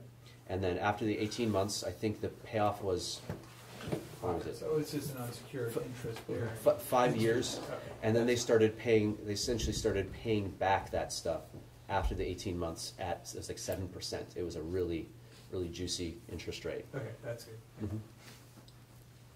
Yeah, I would encourage anybody who wants to see how EC Fiber did it, and that's kind of the more deep dive into what that is. It's in the folder, and I give a lot of thanks to Carol over there for providing that. Yeah. One thing that might be helpful to go along with this, and I don't think it's in the notes here. So there are formulas behind, for example, the 180,000, when you say it's 6 miles. It's just that it's equals 6 times 30,000. What I'm saying is, that would be helpful as a note, so that you can see why it's 180 and not 140. Okay. Just of course, because it begs the question. So it might be a good thing to maybe have alongside, like, miles 6, cost per mile 30,000. Have that broken out. Or just a note. You could have a superscript B and have it below, saying it in narrative, one sentence. Assumes 6 miles is such and such a mile. Yeah, Okay. there's some foundational assumptions to the budget, but Yeah. that's really what that is. Yeah. Yeah, that would be helpful. Okay. I can do that. You said you've done this in Excel? Yes. Typically, what I do when I do pro forma budgets for the town and that sort of stuff is the column all the way to the right gives either some key assumptions or some other factors, so it's right there, line item by line item. Okay. So if I add another column to the right of Tighten it up and have numbers. a column to the right that just basically, you can identify it any way you want. I generally put in, most of the time what I do is I put in the simple arithmetic by which that number was arrived at. Okay, I can do that. I think that's really the only place, aside from like the subtotals, which are literally just the stuff above added together. That's the only one that I have that's like derived from anything. Although I do have the residential internet item that's in parentheses. I'll just move that over to the right, so to be consistent with the explanation of that formula. Yeah, if there's only 2 or 3, I'd say do it as notes rather than make it more confusing with more columns. Okay. Okay, I'll just move it over into the left then. Yep. So I think, the numbers are all off, and you're not surprised by that. Most of them are high, and the income is unlikely. I mean, 36 customers is not critical mass, and I think you've made a profit because of all the revenues you put up there, but I don't think that's how it really works. I mean, my experience is you need 600 or 800 customers to break even. And the idea that a little pilot project is going to turn a profit in the first year is, So it's not fair to say that to towns, I don't think. So, right, so that net income is just left over from what I sort of arbitrarily chose as the... I realize that, but the impression it might leave. To Mike's point, I would say it's not unreasonable. If you look at large capital investments in business startup costs, you look at your cumulative cash flow from which you derive things like profit and loss, you bathtub. It's not unreasonable to show a loss in your early years. In fact, most entrepreneurs expect it. And the real issue is time to break even and time to profitability. Okay, so here's what I would ask from you guys. I love that you're deep into the finance because I'm not that sort of person. So tell me, there are numbers here, tell me what to change them to. Oh boy. No, and we, Does this have to be completed tonight and voted on? Now on the floor. so, again, this is a draft. This is something that we're going out to the boards, and we're saying, here's what we're imagining. Come back with feedback. This is not final. The final one is adopted after our November meeting. I think the answer to the question, though, was yes. This has to be decided, voted on tonight. Yeah, so this, not enough notice to start chewing on this? Okay, it is, so how many items do we have? Hold on a second. 1, 2, 3, 4, 5, 6, 7, 8, 9, 10, 11. We have 11 items. We can get through 11 items in not very long, I think. Yeah. I'm just thinking, optically, I don't relish the idea of handing my town, oh yeah, we're in debt. I don't like that as a first impression, even if it's a realistic impression. I'm fine to take that philanthropic donation, cut it by 10 grand, cut it until you're at basically zero, right? That's fine, but I don't want to hand somebody a debt paper as my first interaction. How are we going to run a deficit anyways? We got a bank account, don't you? We're going to run and hide? We're really going to rely on debt. The way you do it, can't afford some other, the way you do it is you have a column for 2019, 2020, 2021, and you show that in 2021 you broke even, you're making a profit. Okay. And then people are more comfortable So, looking at it. yes. This is crazy. I'm sorry. The process is Look, crazy. let's have a net income of 0. Yes. And do that by either decreasing revenues in the amount of 18,260 or increasing expenditures in the amount of 18,260. The area that you can obviously plug in 18,260 is in external business development services, financial, office supplies, legal, advertising. Just distribute the 18,000 among there. Okay. So do we have consensus that the bottom line should say 0? Yeah. Is that consensus? Yeah. It doesn't raise any questions then. Okay. But, go ahead. I just want to say, when I made the amount last month for the survey, the survey was going to cost $15,000. Now it's lumped with advertising, so I'm not exactly sure how that happened. But So maybe that's the place where some of that money goes. So you have 15, so let's put another 15, make it 30. I'd separate the two items. Okay? $3,260 left. So advertising, and we'll have the survey at $15,000 too. So we're at $3,260 remaining. Stephen? I'm really concerned that this is basically going to define, this document put together on the fly in an hour is gonna wag the dog. Because Tell me what I need to change. It's gonna create some assumptions. I would need a discussion. I know David contracted when he was in government with a group to put a plan together. We need a plan. And obviously we're not gonna get a plan out of committee process. So a plan in engineering, I could see costing 100 or 200,000 right there before we even ready to build anything. And we're not gonna start building in a place with only 6 homes per mile. We're gonna build where we can get revenue, some revenue right away. So there's so many flawed assumptions that are based in here. That's 6 subs per mile, not 6 homes. There's probably 50 homes, but only 6 signed up at $80. Siobhan? We are required to pull this out of our ears by statute. We have a time limit on when this has to come out. We have no money. We have no plans. This is an estimate at best. But we have to provide it. We don't have time right now to figure out specific numbers for specific things, because we have to get this document to the select boards before January? October 21st. October 21st. We do not have time. I hear you, but my point... Hold on. So this body understands that. And we're not going to let this budget become the be-all, end-all of every decision that we make going forward. We understand that this is put together on the fly to meet a statutory requirement that happened over a couple of weeks.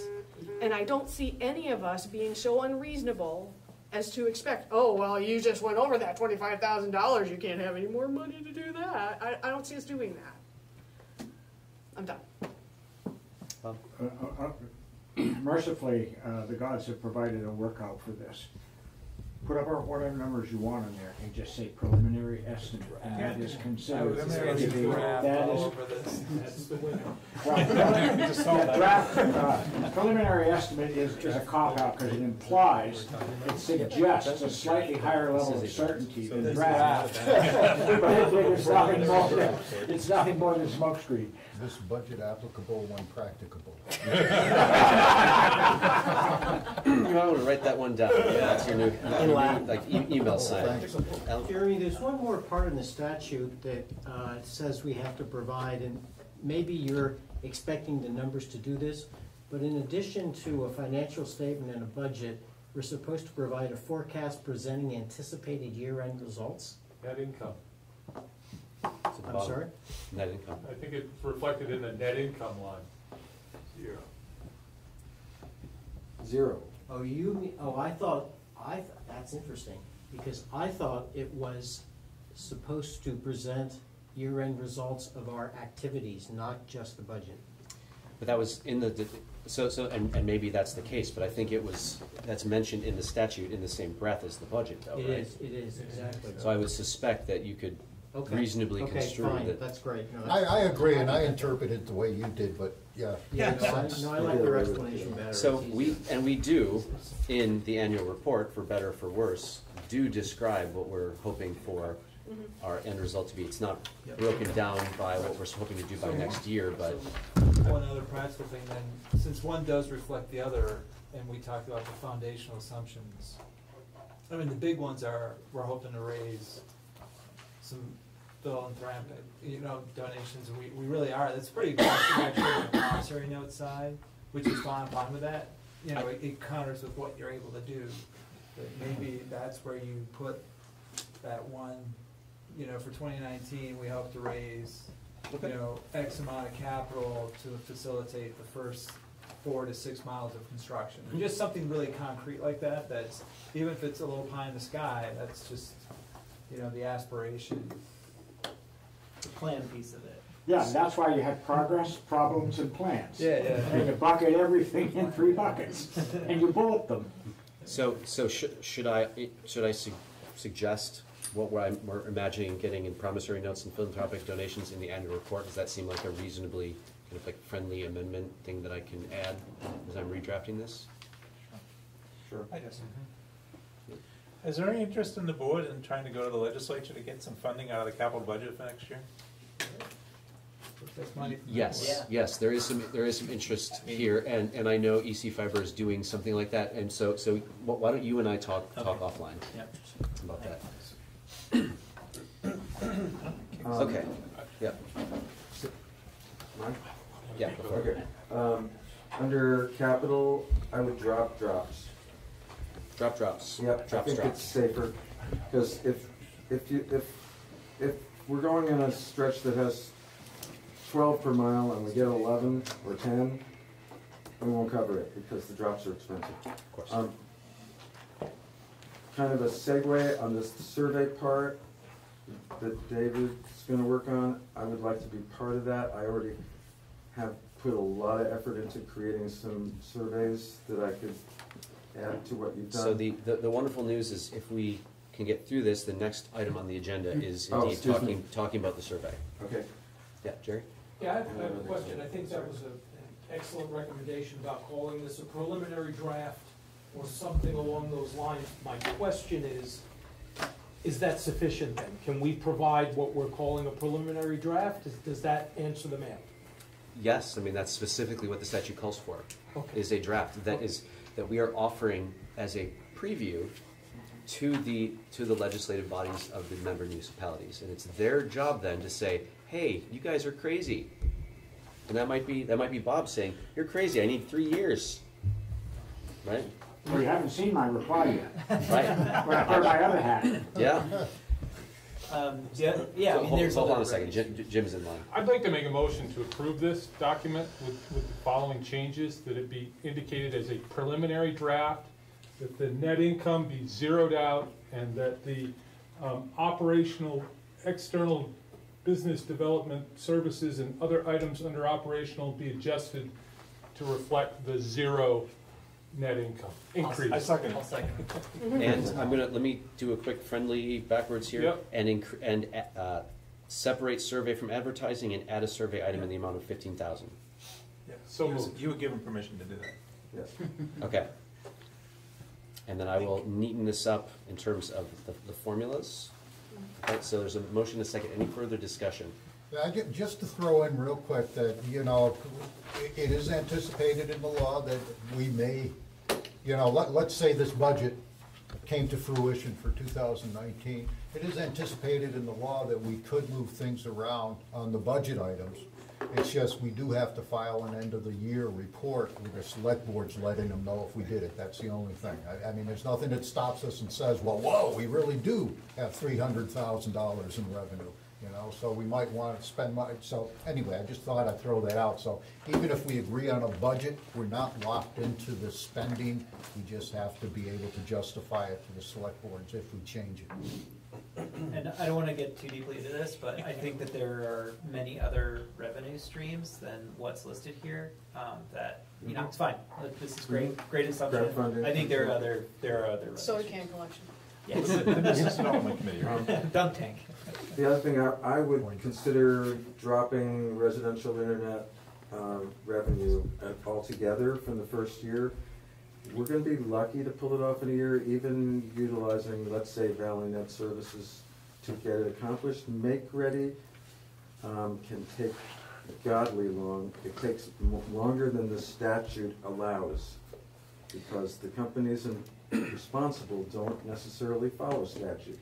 And so Right. it's going to easily take more than a year. So the reason I put it in there is in part just to show that we're not relying entirely on sort of one-time things, that there is going to be a regular revenue source, or at least, again, more aspirational. And if that number is zeroed out in our end-of-the-year report, It's okay. that's okay. I mean, we But would might you- not even build anything. It's okay, it's fine, it's Yeah. preliminary. I just wanted to make the point that my experience is it takes a damn long Okay. time. Any other commentary? Yeah, I think putting the year 2, year 3, putting the revenue in there, but leaving it out in 19 is the way to do it. If you are gonna expand this to a 3-year window, you're not So gonna I'm do not that. going to, because this is just a budget. This isn't a business plan. It's just a budget for Okay. Well, a particular year. What I would ask to consider, very high-level overview, that we put at least enough, anticipate enough revenue or donations or promissory notes, and put enough expense in there to get a real business plan and a real engineering plan done. Because if we're not putting at least that amount of vision and money and belief in ourselves into the budget, the people who are most likely to throw $500,000 at us are gonna roll their eyes. These people don't take themselves seriously. Hold on a second. So the engineering, the network design is in there. It's a capital expense. Yes, It's not enough. Okay. We so, need 25,000 for a business Okay. plan and probably Okay, 100,000 point of for order. engineering. Point of order. We said $30,000. EC Fiber came to me and they said, engineering, pole make ready, operational cost, wrap into $30,000. Listen, these are the numbers we're given. Let's use them. Let's move forward. Somebody's going to point at me and laugh and say, "Ha, you can't possibly do that. I'm not going to give you my money." You know what? Okay. Yeah. Okay. This is a statutory responsibility. Somebody who is an accountant, somebody who is a financial person is going to take this and write something real. Okay? They're going to write the actual business plan. What Michael has is not what this is. What Michael has is his 3-year business plan, and it's beautiful. It's got tabs, and it has formulas linking different tabs together. And you can change one thing in one place, and you can look at the final breakdown, and it's wonderful. It is not what we are supposed to be doing. Yeah. So, at some point, we will vote on this. At some point, okay, we have a. It's not debatable. She's calling the question. Is there a second? Yes. Okay, so calling the question requires a 2/3 majority to cut off debate. So we have a second. So all in favor? Aye. Opposed? Okay. The ayes seem to have it. The ayes do have it. Motion passes. Now we're ready to call the question on whether, I think that was, Jim, was that your My motion? yes, it was. Okay, with some of these Who changes? seconded calling the question? I did. Okay. Okay. All in favor of Jim's motion about the budget, signify by saying aye. Aye. Opposed? Abstaining? Thank you. Thank you, by the way. This We is a will, lot of work. we will get back to it. I promise. We will. Can I make a comment? Please. I want to make a comment in support of what Stephen was saying. Engineering as part of construction is different from engineering as part of conceptual design of a network. And I believe what he's speaking about is the conceptual design of the whole network, not the design, not the engineering of the actual construction. Okay. And it is a separate line item, and it's an expensive one. And the other thing I think he's suggesting is feasibility study of some sort. That's a useful thing that we may want to be considering in a budget in the future as well. Can I please point out, we now have, we were supposed to have ended this at 7:45? You can point that out. And So- may I If we could continue moving So to the agenda. if you can do it in 10 seconds. Sure, I'm wholeheartedly objecting to the fact that this was sprung on us tonight at the meeting with no preview and then rushed through haphazardly to a decision. Okay, so it was given to me as a task to build a budget. I got no feedback from anyone, so I wrote it We should have myself. seen it 2 days ago. Okay, No, come on, interesting. let's go. So hold on. I met with Michael. I sat down, I put some ideas together. 3 hours, 2 hours, we spent a lot of time. Yeah. And we sat down and I put this together. This is a draft. We will have an end of the year reckoning. Okay. Don't worry. Moving on. Thank you. Surveying member towns and pilot projects. I think we ought to be looking at pilot projects for next year. I think we ought to be surveying people. And what that survey looks like, I'm not entirely sure, but I think that we ought to be sending it to, I'd like to see it to everyone in every member town. Wow. Hopefully it's not a paper survey that we have to mail. But unfortunately, you're not going to get terribly good representation of the people who need internet service the most if you don't physically mail it, or if you don't physically knock on the door in some capacity. So I'm all ears in terms of how we ought to go surveying and gathering the information about our likely set of subscribers. I'd just like to say, when I talked to the select board in Williamstown and they appointed me, as I told them I had a two-step process to go through. And the very first priority I had was to get the organization up and running. And once the organization was on solid foot, then I was going to worry about equity for Williamstown. And they had no problem with that. So the reason I mention that is because I'm not so sure that our first time out that we want to just kind of do a buckshot around all of the, 16 towns. You know, that really can become an expensive survey and it can become very involved. And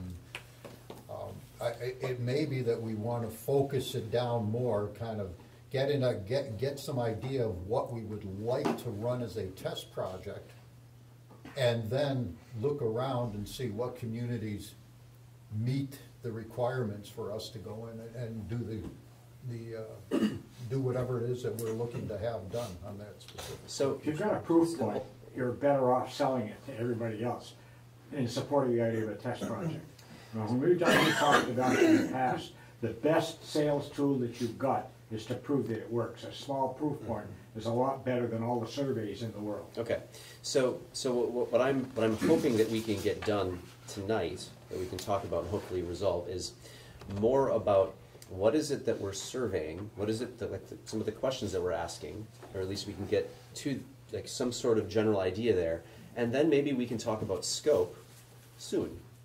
Do we target just, I'm going to pick on you because you're sitting next to me, do we target just Roxbury? Roxbury is one of our most underserved communities, in addition to Elmore.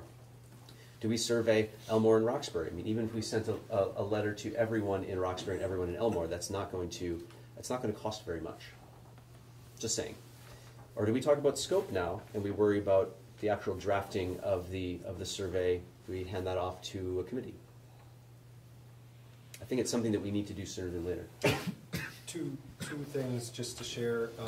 I would agree that finding a project that we feel is going to be a good proof of concept and the appropriate space, and then targeting a survey on that would be our best use of time and effort. A place where we think it's going to succeed and is viable.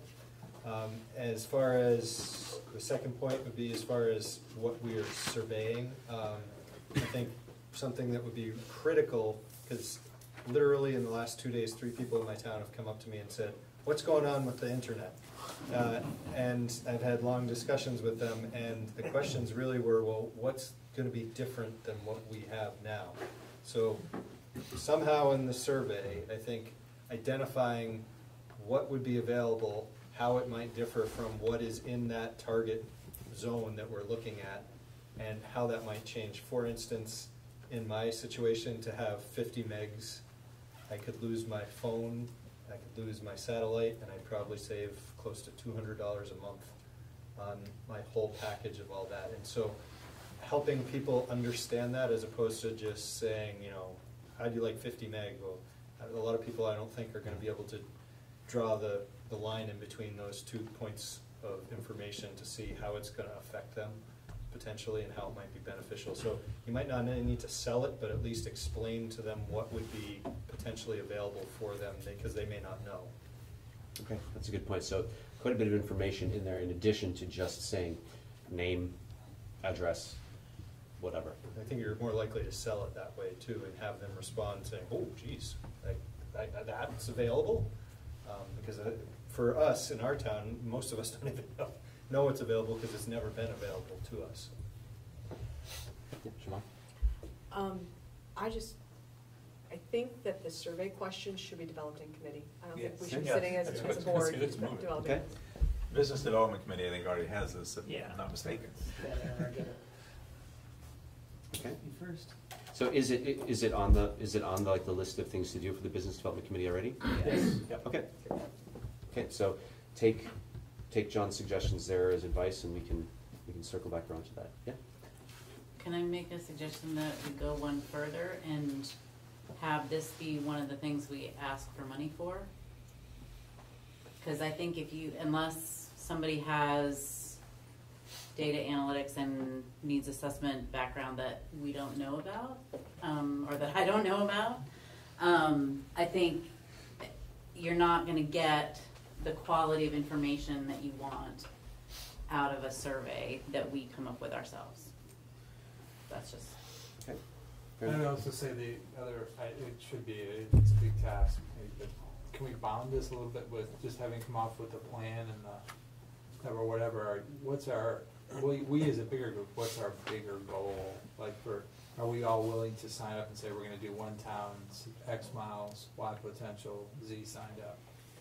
Well, I mean, that's sort of what was aspirational in the budget, I think. Yeah. I mean, can each of you identify in your town a 6-mile stretch of road or roads that you could go and talk to people and get 36 subscribers? No conflicts of interest. Easy peasy lemon squeezy. Well, right. So what if you? I mean, what if each of you, knocked on 6 miles of doors between now and the next meeting and identified, or whatever. So scary. It's just scary. I'm just saying, yeah, Jerry. Yeah, I don't think it's quite as simple as that. I think you really need to develop. I mean, typically, if you're going to have a questionnaire, you're going to go through focus groups and discovery groups. People, for the example that you were describing, that folks can give up their package and get everything through the internet. The whole idea of medical information being able to get through the internet for folks that can't. People don't know that, so there's an educational component. There's an educational component to doing any kind of questionnaire, and I don't think you can just go knock on doors. I really think that questionnaire needs to be developed. I think that's part of what should be done in the committee work, and I wouldn't jump to going out and knocking on doors yet. So, as someone who has gone out and knocked on doors for this particular project, and spoken to several hundred people about it, in particular in Northfield, because I needed to get it on the ballot in Northfield. I can give you a list of names right now who have already told me that they want this and will sign up. But is that all we want out of a survey? Right, but it's a place to start. But if I can say, there are these people on these roads that I already talked to, we can say, we can put a survey together and we can survey them. Or you folks in your towns, you can identify, where likely people could be, and we could do something targeted. So I don't know that we want to go through the focus group. No, I'm not thing. recommending that we do. Yeah. But I'm saying that I'm hesitant to go this weekend and start knocking on doors. I think we're not quite there yet. We've gone back and forth in the business development committee about how to target. We have information that can help us target, and I don't think we're quite there yet. So I agree very much that this really should go back to committee. Okay. I don't think it's quite ripe. Okay, Michael? I want to make 3 quick points. First of all, Becca, there is lots of software out there that does this. We don't have to reinvent the wheel. There's all kinds of survey analytical software that we can use to generate surveys that then solve the data digesting problem. Could you send Yes, I that could. software to? I will do that to the committee. Yeah. 2, we shouldn't survey everybody in every town. We should survey every 6 people on a road and then develop data from that sample, just like the pollsters do. And 3, we have to be really careful we don't load the survey with questions that will give us the answers we're looking for. We want to present it so that they make the tough choice. Will you be willing to spend this much money to get installed and this much money for your internet? And you can make it a push-pull question, which will help you eliminate these services.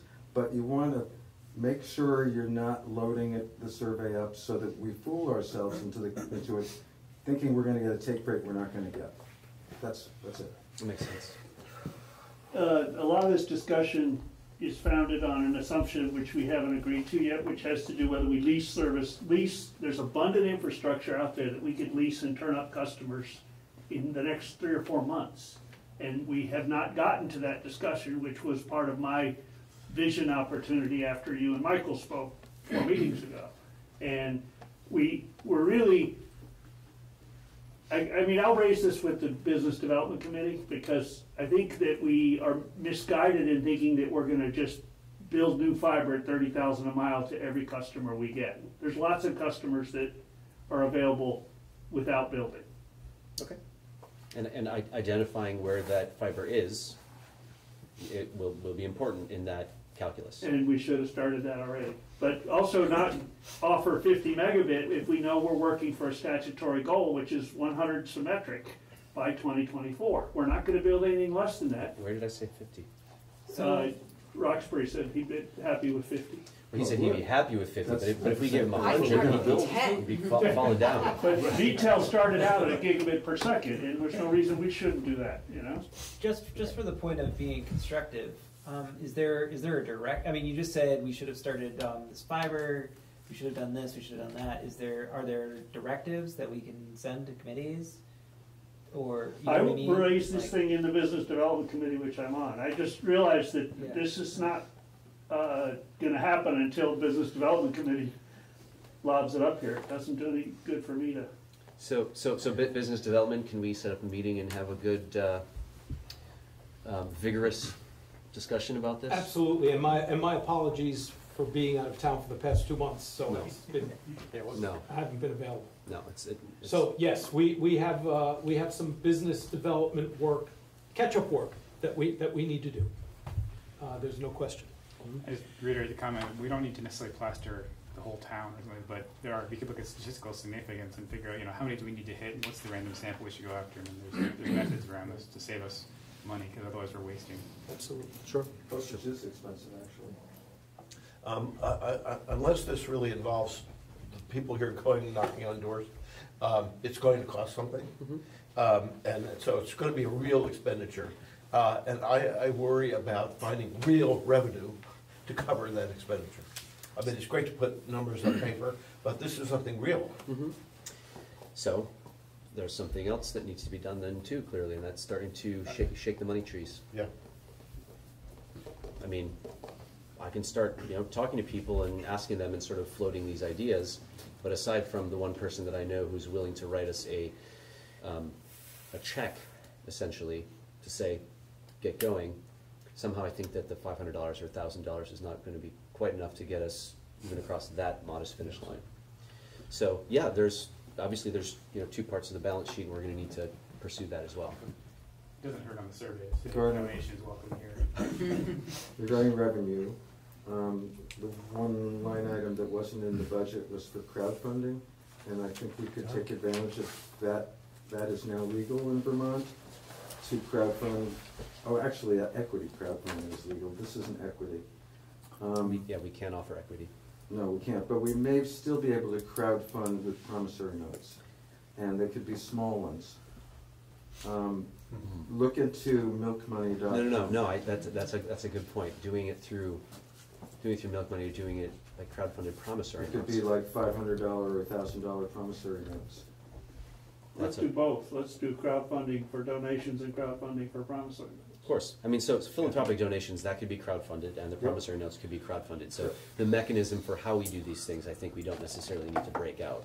No, but it's a way to deal with those $500 checks. No, I'd also ask that we consider working with the schools, because there's an army of students going out with a well-designed survey could cover an entire town. So the how of the survey needs to come after we choose the scope and after we choose what's on the survey. So let's get to that when we can. Jerry? Yeah, so the idea of shaking the trees and getting the finance going, I know at one point, I remember we were saying, well, we needed a bank account. Now we have a bank account. We will, momentarily. So can this be on the agenda for the finance committee to develop a tree shaking plan? Is that not where this belongs? Didn't we think another committee was going to do that? Yeah, I thought that was the Yeah, business yeah. development committee was actually tasked It was going to be with business doing that. development. Business development. Yeah. All right, then let's put it on the agenda for business development and come back with a plan for tree shaking. When I ask people for money, I usually end up giving them some. So I know who to go to now. On that note, might I suggest that we consider shifting business development as far as writing a plan and a pilot and a survey, et cetera, is gonna have its plate full, and that the money shaking strategy ought to be transferred to finance. I think it was transferred out of finance. So hold on. So let's circle back to that. I think there's probably some wisdom there. I'm not sure that I agree with it necessarily, but let's do that on the next agenda item. Is there anything else that we want to talk about with survey, or we sort of basically agree that survey lives in business development and we're going to wait for their response? I would agree that the survey details and all of that belongs in business development. I think we need to talk about criteria for scoping as a board at some point, not necessarily tonight. But is that something that the business development committee can come back with a proposed scope, and that the overall board can then? Propose criteria, perhaps, for determining what the scope would be, like, do you have cable available? Does this town? Oh, yeah, no, you. Yeah, that's the specifics that I don't. Okay. That gets brought to the board from the committee. We'll bring you, as I always have the consultant, we'll bring you the Cadillac option, the middle option, and the free option. All right. Is there anything else about survey member towns pilot projects that we need to talk about now? Great. Moving on. Review of back burner items and assignment of committee tasks. So this is down on the back burner. We've got 4 items there. Are there any of these things that we need to take up soon, or that we should simply strike and get back to as a back burner? So I'm seeing the outreach to other towns: Washington, Waterbury, Woodbury. Is anybody going to do this, or we should just let this organically happen if one of you happens to talk to somebody there and they just appear? I talked to somebody in Washington and I said, talk to your select board. I think, It's great. can we kick that one to the survey portion of the Business Development Committee? I bet personally, I don't think so. Adding new members doesn't really make sense. No, it's just whether we survey them as part of a potential adding them. They're not in. Thoughts? They're not in, don't do it. Keep going. Yeah, I think we need to keep our focus a little bit sharper. Yeah. Okay, so shall we, but will we eventually want to do outreach to other towns? Do I need to leave this on the back burner? Or Yes. should we just? Yeah. We absolutely need Waterbury and potentially Moretown in our economic model. Okay. Net neutrality, is that something we're gonna bring back as an agenda item soon? I'm not sure what it was the first. It's marketing, really. I mean, it's a philosophy that most of us believe in, but its role in the process is marketing. So I don't know that it has to be now. Did anybody notice that dude didn't bother to show up here? Who? St. J, the FCC, the commissioner was in St. J. St. J Pine? Yeah. You didn't come by here? You didn't come by and see us. I don't know, I mean, All right, I so. think that's being handled by the AG. So in honor of Ajit Pai, we're gonna strike net neutrality. Nobody quote me on that, please. I want to see the skeptical eye flick go to the left and the right. Well, just the eye flick. They almost rolled the Jeep in Springfield, though. He's watching. Okay, great. That's cute. Relationship to the Vermont telecommunications plan. I think that one should come in sooner. And I think for a couple reasons. One, because it has to do, I mean, if we're going to go off into coming up with any small project to start with, it should be in relation to the telecommunications plan.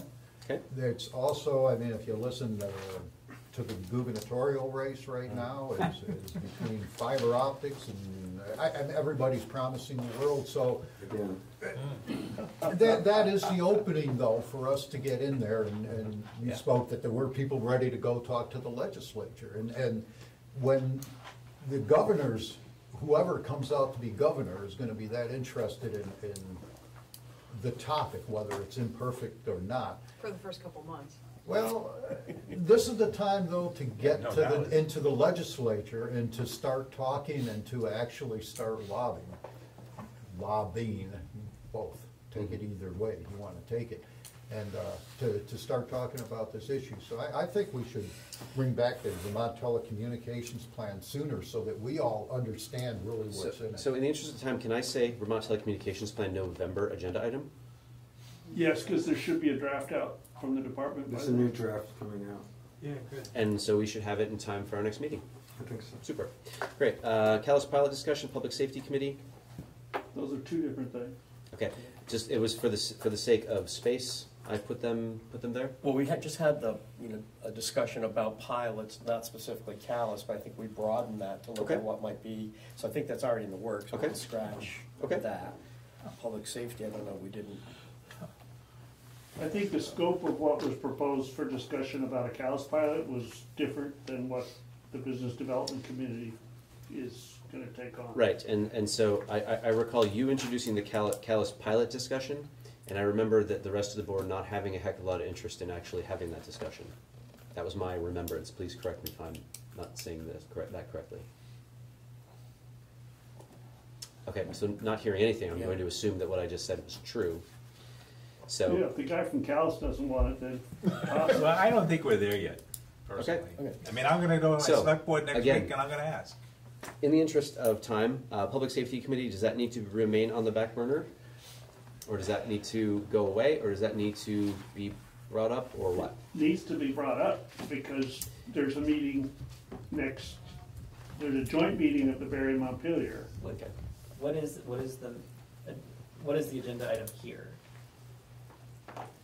What's the agenda item here? There's a overlap, a significant, substantial, almost complete overlap of the Central Vermont Public Safety Authority and its new members of the Capital Fire Mutual Aid, and they are an anchor tenant in a communications network. They're planning to rebuild a radio network, which is going to require fiber connections to every radio transmitter, and they would serve as a good anchor tenant on our network. But it's going to go to Fairpoint or Consolidated if we stay asleep at that switch. And they need telecommunications planning help, as do we. Okay, so thank you for that. Is that something that we need to put on the agenda for our next meeting? Is that something that we need to pursue? Is that something that needs to go to a committee, or is it something we should just leave it on the back burner where it is? Sounds like a business development committee question. It's developing new potential work. I just have a very fundamental question. Does the timing of these things match up at all? Is there any possible way that we could have the infrastructure to service the need that's being decided in a month? And if it's not, then let's put it aside, and when we're capable of addressing that, address it. No, they have to raise $1.5 million to build that radio system, so there is a parallel track, but. So, what's the pleasure of the board? So I'm not hearing a lot of enthusiasm, and if I don't hear anything, we'll just leave it on the back burner and we'll come back to it later. Yeah, I mean, my silence isn't a lack of enthusiasm for the Public Safety Committee especially, though I do think the Callis pilot was an interesting one to think about. But the Public Safety Committee, yeah, I think that should stay there, but we should be ready to bring it back, because I do think that that's an opportunity for a quick, you know, a quick amount of a quick amount of usage, you know, if we can get hold of the pipeline to, because these guys are going to be making use of a lot of communications if they get it up and running, and that's enough. Right, and they're gonna be raising $1 million, right? It's gonna take a while. Okay. We get that. Yeah. Yeah, that, and they're gonna be working with Consolidated, so eventually they're gonna be looking for somebody else anyway. Tomorrow. I see what you did there. Okay, assignment of committee tasks. So we had the setting up the website, and that was good. Was that going to go to business development as well, or was that going to go to? Is anybody here able to just make a website for free? Or We all, right? well, I can't personally. I mean, so it'll we be need GeoCities. Website be donated as a tax write-off? Google gives free web hosting sites available. I mean, I've looked at, it. It's So hold on. We actually have a possibility of where we could get web hosting for free. I'll talk. I have a very progressively minded business associate who does my website, runs an internet company, and I could talk with him. I think he might be the type of person to approach to potentially not only do they host them, but they develop them. They're very good. So if that could be a tax write-off and as a donation, it might be something that we could look into. We like that. Can we keep the discussion open that they may develop a site for us, but we host it under our Google domain rather than have to get into the reliability and diversity of circuits? So somebody's going to give us something for free, especially if they're doing development. I want to find out what's on offer before we start making any decisions. Can we just like move forward with this passively? Thank you for that, John. So website, and so I'm going to make a motion that we sort of hand the Business Development Committee the task of looking at fundraising, looking at the proposed scope criteria for the survey, and potential targeting for the survey. The question that you have is, what did come up is, are we overloading business development with too much from a planning and then as a point of order, that was a motion. If somebody would second that, then we can chat about it. Second. Okay, so it's seconded by Phil. Thank you for that. No. So are we overloading the business committee? I think almost definitely.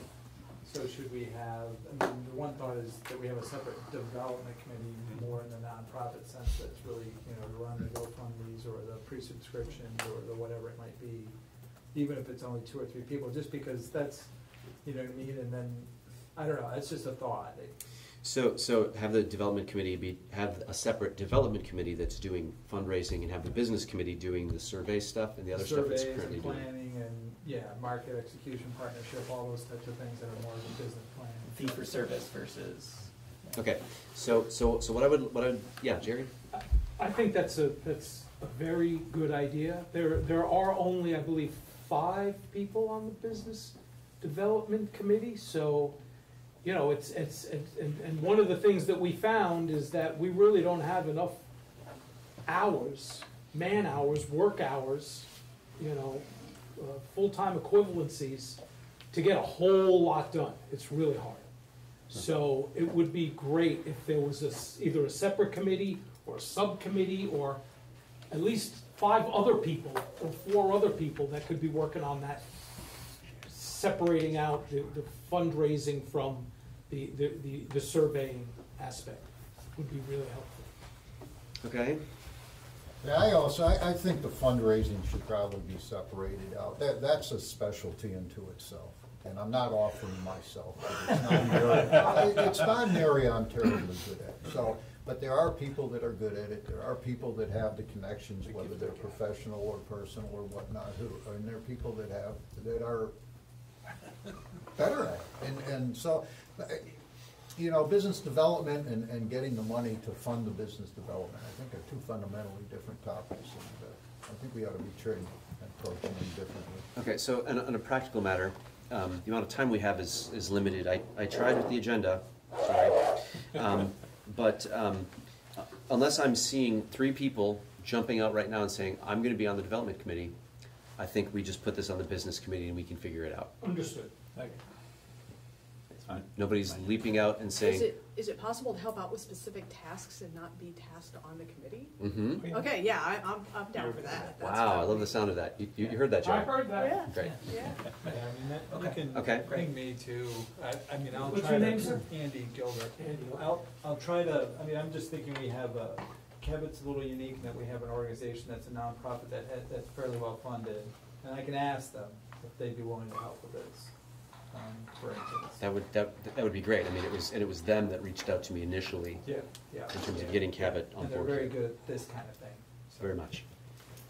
Okay, so I made a motion and it was seconded about giving fundraising and survey criteria and targeting stuff to the Business Development Committee. Any further discussion about that? All right, all in favor? Aye. Opposed? Abstaining? Motion passes. Thank you very much. Anything else that we need to assign to committees that I missed? Does the Finance Committee want to take a deeper dive into budget? Do you want us to?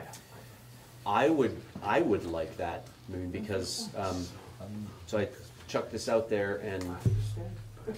I'm not sure how we would, trying to think on the people with enough expertise to help provide input on building the budget. So, I mean, the people on the Finance Committee itself think that we have the expertise to sit down, and I'm not sure that we have so let me rephrase that. I'm not sure that we have the expertise on the Finance Committee, and somebody correct me if I'm wrong here, to actually, for us to build the budget for this particular type of operation. Having said that, the Finance Committee can certainly oversee the building of the budget. But that's going to take a longer discussion on the process to go through on actually building it. And Okay. I was hoping, I was going to catch you after the meeting, because I was actually hoping to talk to you about it a little bit. And Okay. it's a process that's got to start at some point, but, you know. So let's just talk about it offline. We don't have to make it a formal declaration of responsibilities. Is there anything else that committees need? No, good. Approval of the September 11th meeting minutes. I'm going to move that we approve the September 11th meeting minutes with the changes that were submitted to us by Rebecca. She submitted that earlier this afternoon. Second. Okay, we have a motion and a second. Any further discussion? There were a couple other points of clarification that I received after I sent that out. Okay. I just pulled that up, sorry.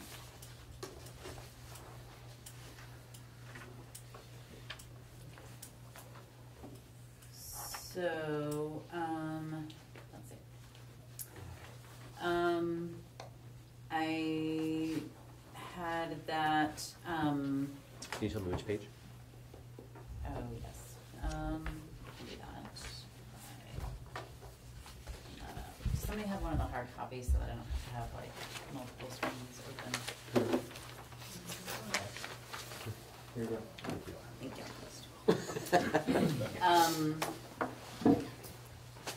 Okay, so, let's see, this would be on page 2. Thank you.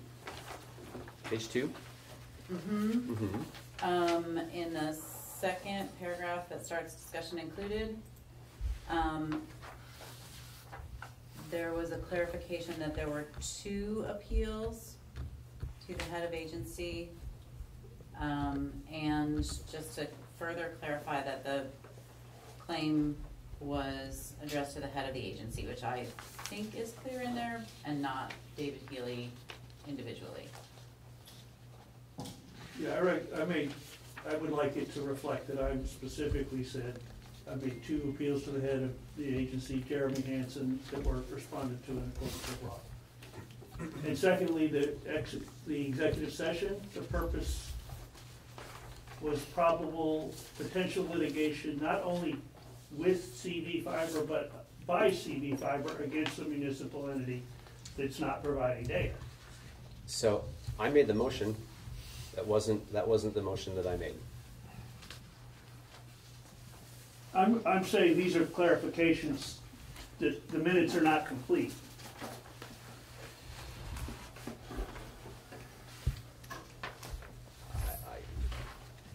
I think let's table the minutes till next meeting and get this around in writing. Why are they not complete? The tense discussion around why the request for executive session was made, Right. as well as the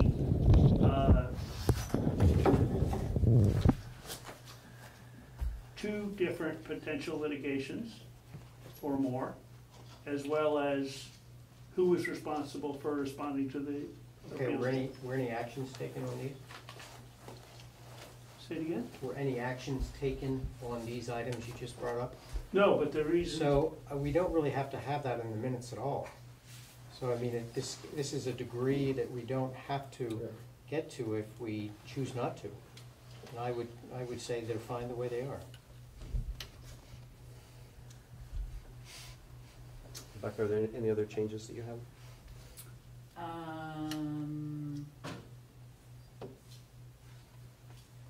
No, there was just additional clarification of discussion, but there weren't additional actions. Okay. Any further discussion? Well, the action to not go into executive session needs to have the reasons why the proposal to go into executive sessions were in there correctly. So my motion. So we need the motion. We need the disposition of the motion, and that's really all we need to record. So I think Alan, that's what you're saying. Really, that's. So my motion, and I clarified this because the way it was originally written in the draft minutes that came a day or two afterwards, didn't have this finding of premature general public knowledge of that discussion of the probable civil litigation would clearly place CBI at a substantial disadvantage as a prerequisite to enter the executive session. That's language that I provided to Rebecca. I made the motion. So the fact that there were multiple other possible litigants or targets or whatever, that was not in my motion. I mean, it may have been brought up as part of the discussion, but it was not my motion, and is typically up to the person taking the minutes to decide how much detail they choose to include. And we as a board can approve it or not. So I mean, it's really up to everyone here whether to support these meeting minutes as they're amended or not. I think it's merits postponing until you've got more time to digest it. So because you don't want to invite an open meeting law violation of incomplete minutes here. Okay. Is that a motion to table, Mr. Whitaker? Yes. Okay. Is there a second? Can we have 2 motions on the floor at once? For this, we can. Okay. So, is there a second? Motion dies for lack of a second. Is there any other discussion? So the motion is to approve the minutes with the changes submitted to us by Rebecca earlier this afternoon. I trust everybody had a copy of that. All in favor? Aye. Opposed? Opposed. Okay. Abstentions? Marshfield abstains, I wasn't present at the meeting. Okay. So we have, let's see, 1, 2, 3, 4, 5, 6, 7, 8, 9, 10, 11, 12. Were you at the meeting? 12 in support. Okay, so 11 in support, 1 opposed, 3 abstentions. And who seconded? I think I did. I think, yeah. Yeah. Okay, that's what I thought. I just want to make sure. Okay. Meeting minutes. Roundtable, we'll start over. Wait. New business, any possibility? Quick question. New business gets, I mean, you can do it in your little roundtable tidbit when it comes around to you. Okay. So why don't you start it off then? All right. I think it would be useful for us or a small committee to consider any potential improvements on the CUD enabling legislation. That's a great point, and thank you for that. Jim? Pass. Rebecca? I think good. Pass. There are some of us that could use a picture, a literal picture of what's on the polls that tells us what we're looking at when we look at a poll. You need a diagram. Don't touch the top 2 wires.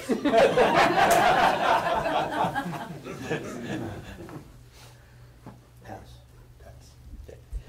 Thank you all for your continuing work here. I do truly appreciate it. I'm really curious about the possibility that the minutes could be incomplete when the meeting is recorded and published somewhere that the public can get at. So I don't see how that's even a thing, but okay, I guess that's it. All right, I just want to report I met with Velco, 2 people from Velco, and they are interested in working with us in any way that works. They're in business and they have a lot of fiber. None of it's really close to us. I think the closest is to Roxbury and Woodbury. Goes to Harvard. Anyway, the meeting was good, and they would be willing to share a limited share of their network data with a non-disclosure agreement that had limited access to who had use of the data. And the typical way for that happens is that everybody who uses the data has to sign the agreement. So, and then Washington Electric has put me off until the end of the month because of their negotiating on their rate agreement. And then the other one, I had an offer that I'd like to, Vantage Point, which is a company that's built a number of community fiber to the home, they've offered to present, their experience working with those communities, and I'd like to go ahead and see if we can get that scheduled. So if I could just kind of go out of order here, I've probably received 25 of those. Okay. From all across Well, the we country. need to do something with it because it'd be great to learn. So we will. I think we will get there eventually. I think inviting too many presentations of that sort. I mean, like I said, I have probably 24 organizations, especially after things were publicized and after the vote passed. It was a flood. I was getting calls every day. Okay. So. Pass for now. Suffer, don't die. I yielded my time to David. So I'll be getting in touch with folks on the Business Development Committee so that we can tally up some meetings coming up. And also, just to follow up on what the both of you had said about folks willing to give presentations, doesn't always have to be to the full board. That's right. If we can get a group of people that are willing to do it, let's roll through it and gather that information. We don't have to all get it at the same time. That's a great point. Thank you for that. I'll pass. Bob? No additions. Stephen? Yeah, I think that, I know who Vantage Point is as well, and I think that we are foundering from lack of informed step by step, how do you go about getting from here to there, and what are your options, and what's the technology choices. So the sooner the better that we embrace learning what these networks are made of, the more faster we'll start to make progress. Okay. One more comment. Laura Sibilia, who's in the legislature, is convening with her Southern, I forget the exact name of it, Southern Vermont Economic Development Organization, something like that, a broadband conference in Southern Vermont. She's invited me and some others to present to it. Northeast Kingdom Collaborative got wind of it, and they want to have a conference, a similar conference. So that's the proliferation you're talking about. I'm going to go there speaking as Kingdom Fiber, but I did mention that I'm on the CD Fiber board, and if they wanted me to talk about that, I could. But now I've realized I shouldn't speak for our organization without authorization. So my question for you all is, should I say, well, I really can't speak for the board, or should I speak in general terms about what we're doing? When is the conference? I forget. I think it would be better for the board to have somebody else representing the board and Kingdom Fiber representing Kingdom Fiber. I think it would be confusing to them to sort through the potential conflict. I think it's probably true. So if you want to tell Laura or whoever's organizing it, send me or Rebecca or somebody a message, and we can figure it out from there. Okay. That's good. Okay. Thanks. Elliot, do you want to have the last word? No. Move to adjourn. Second. All in favor? Aye. Leave. Aye.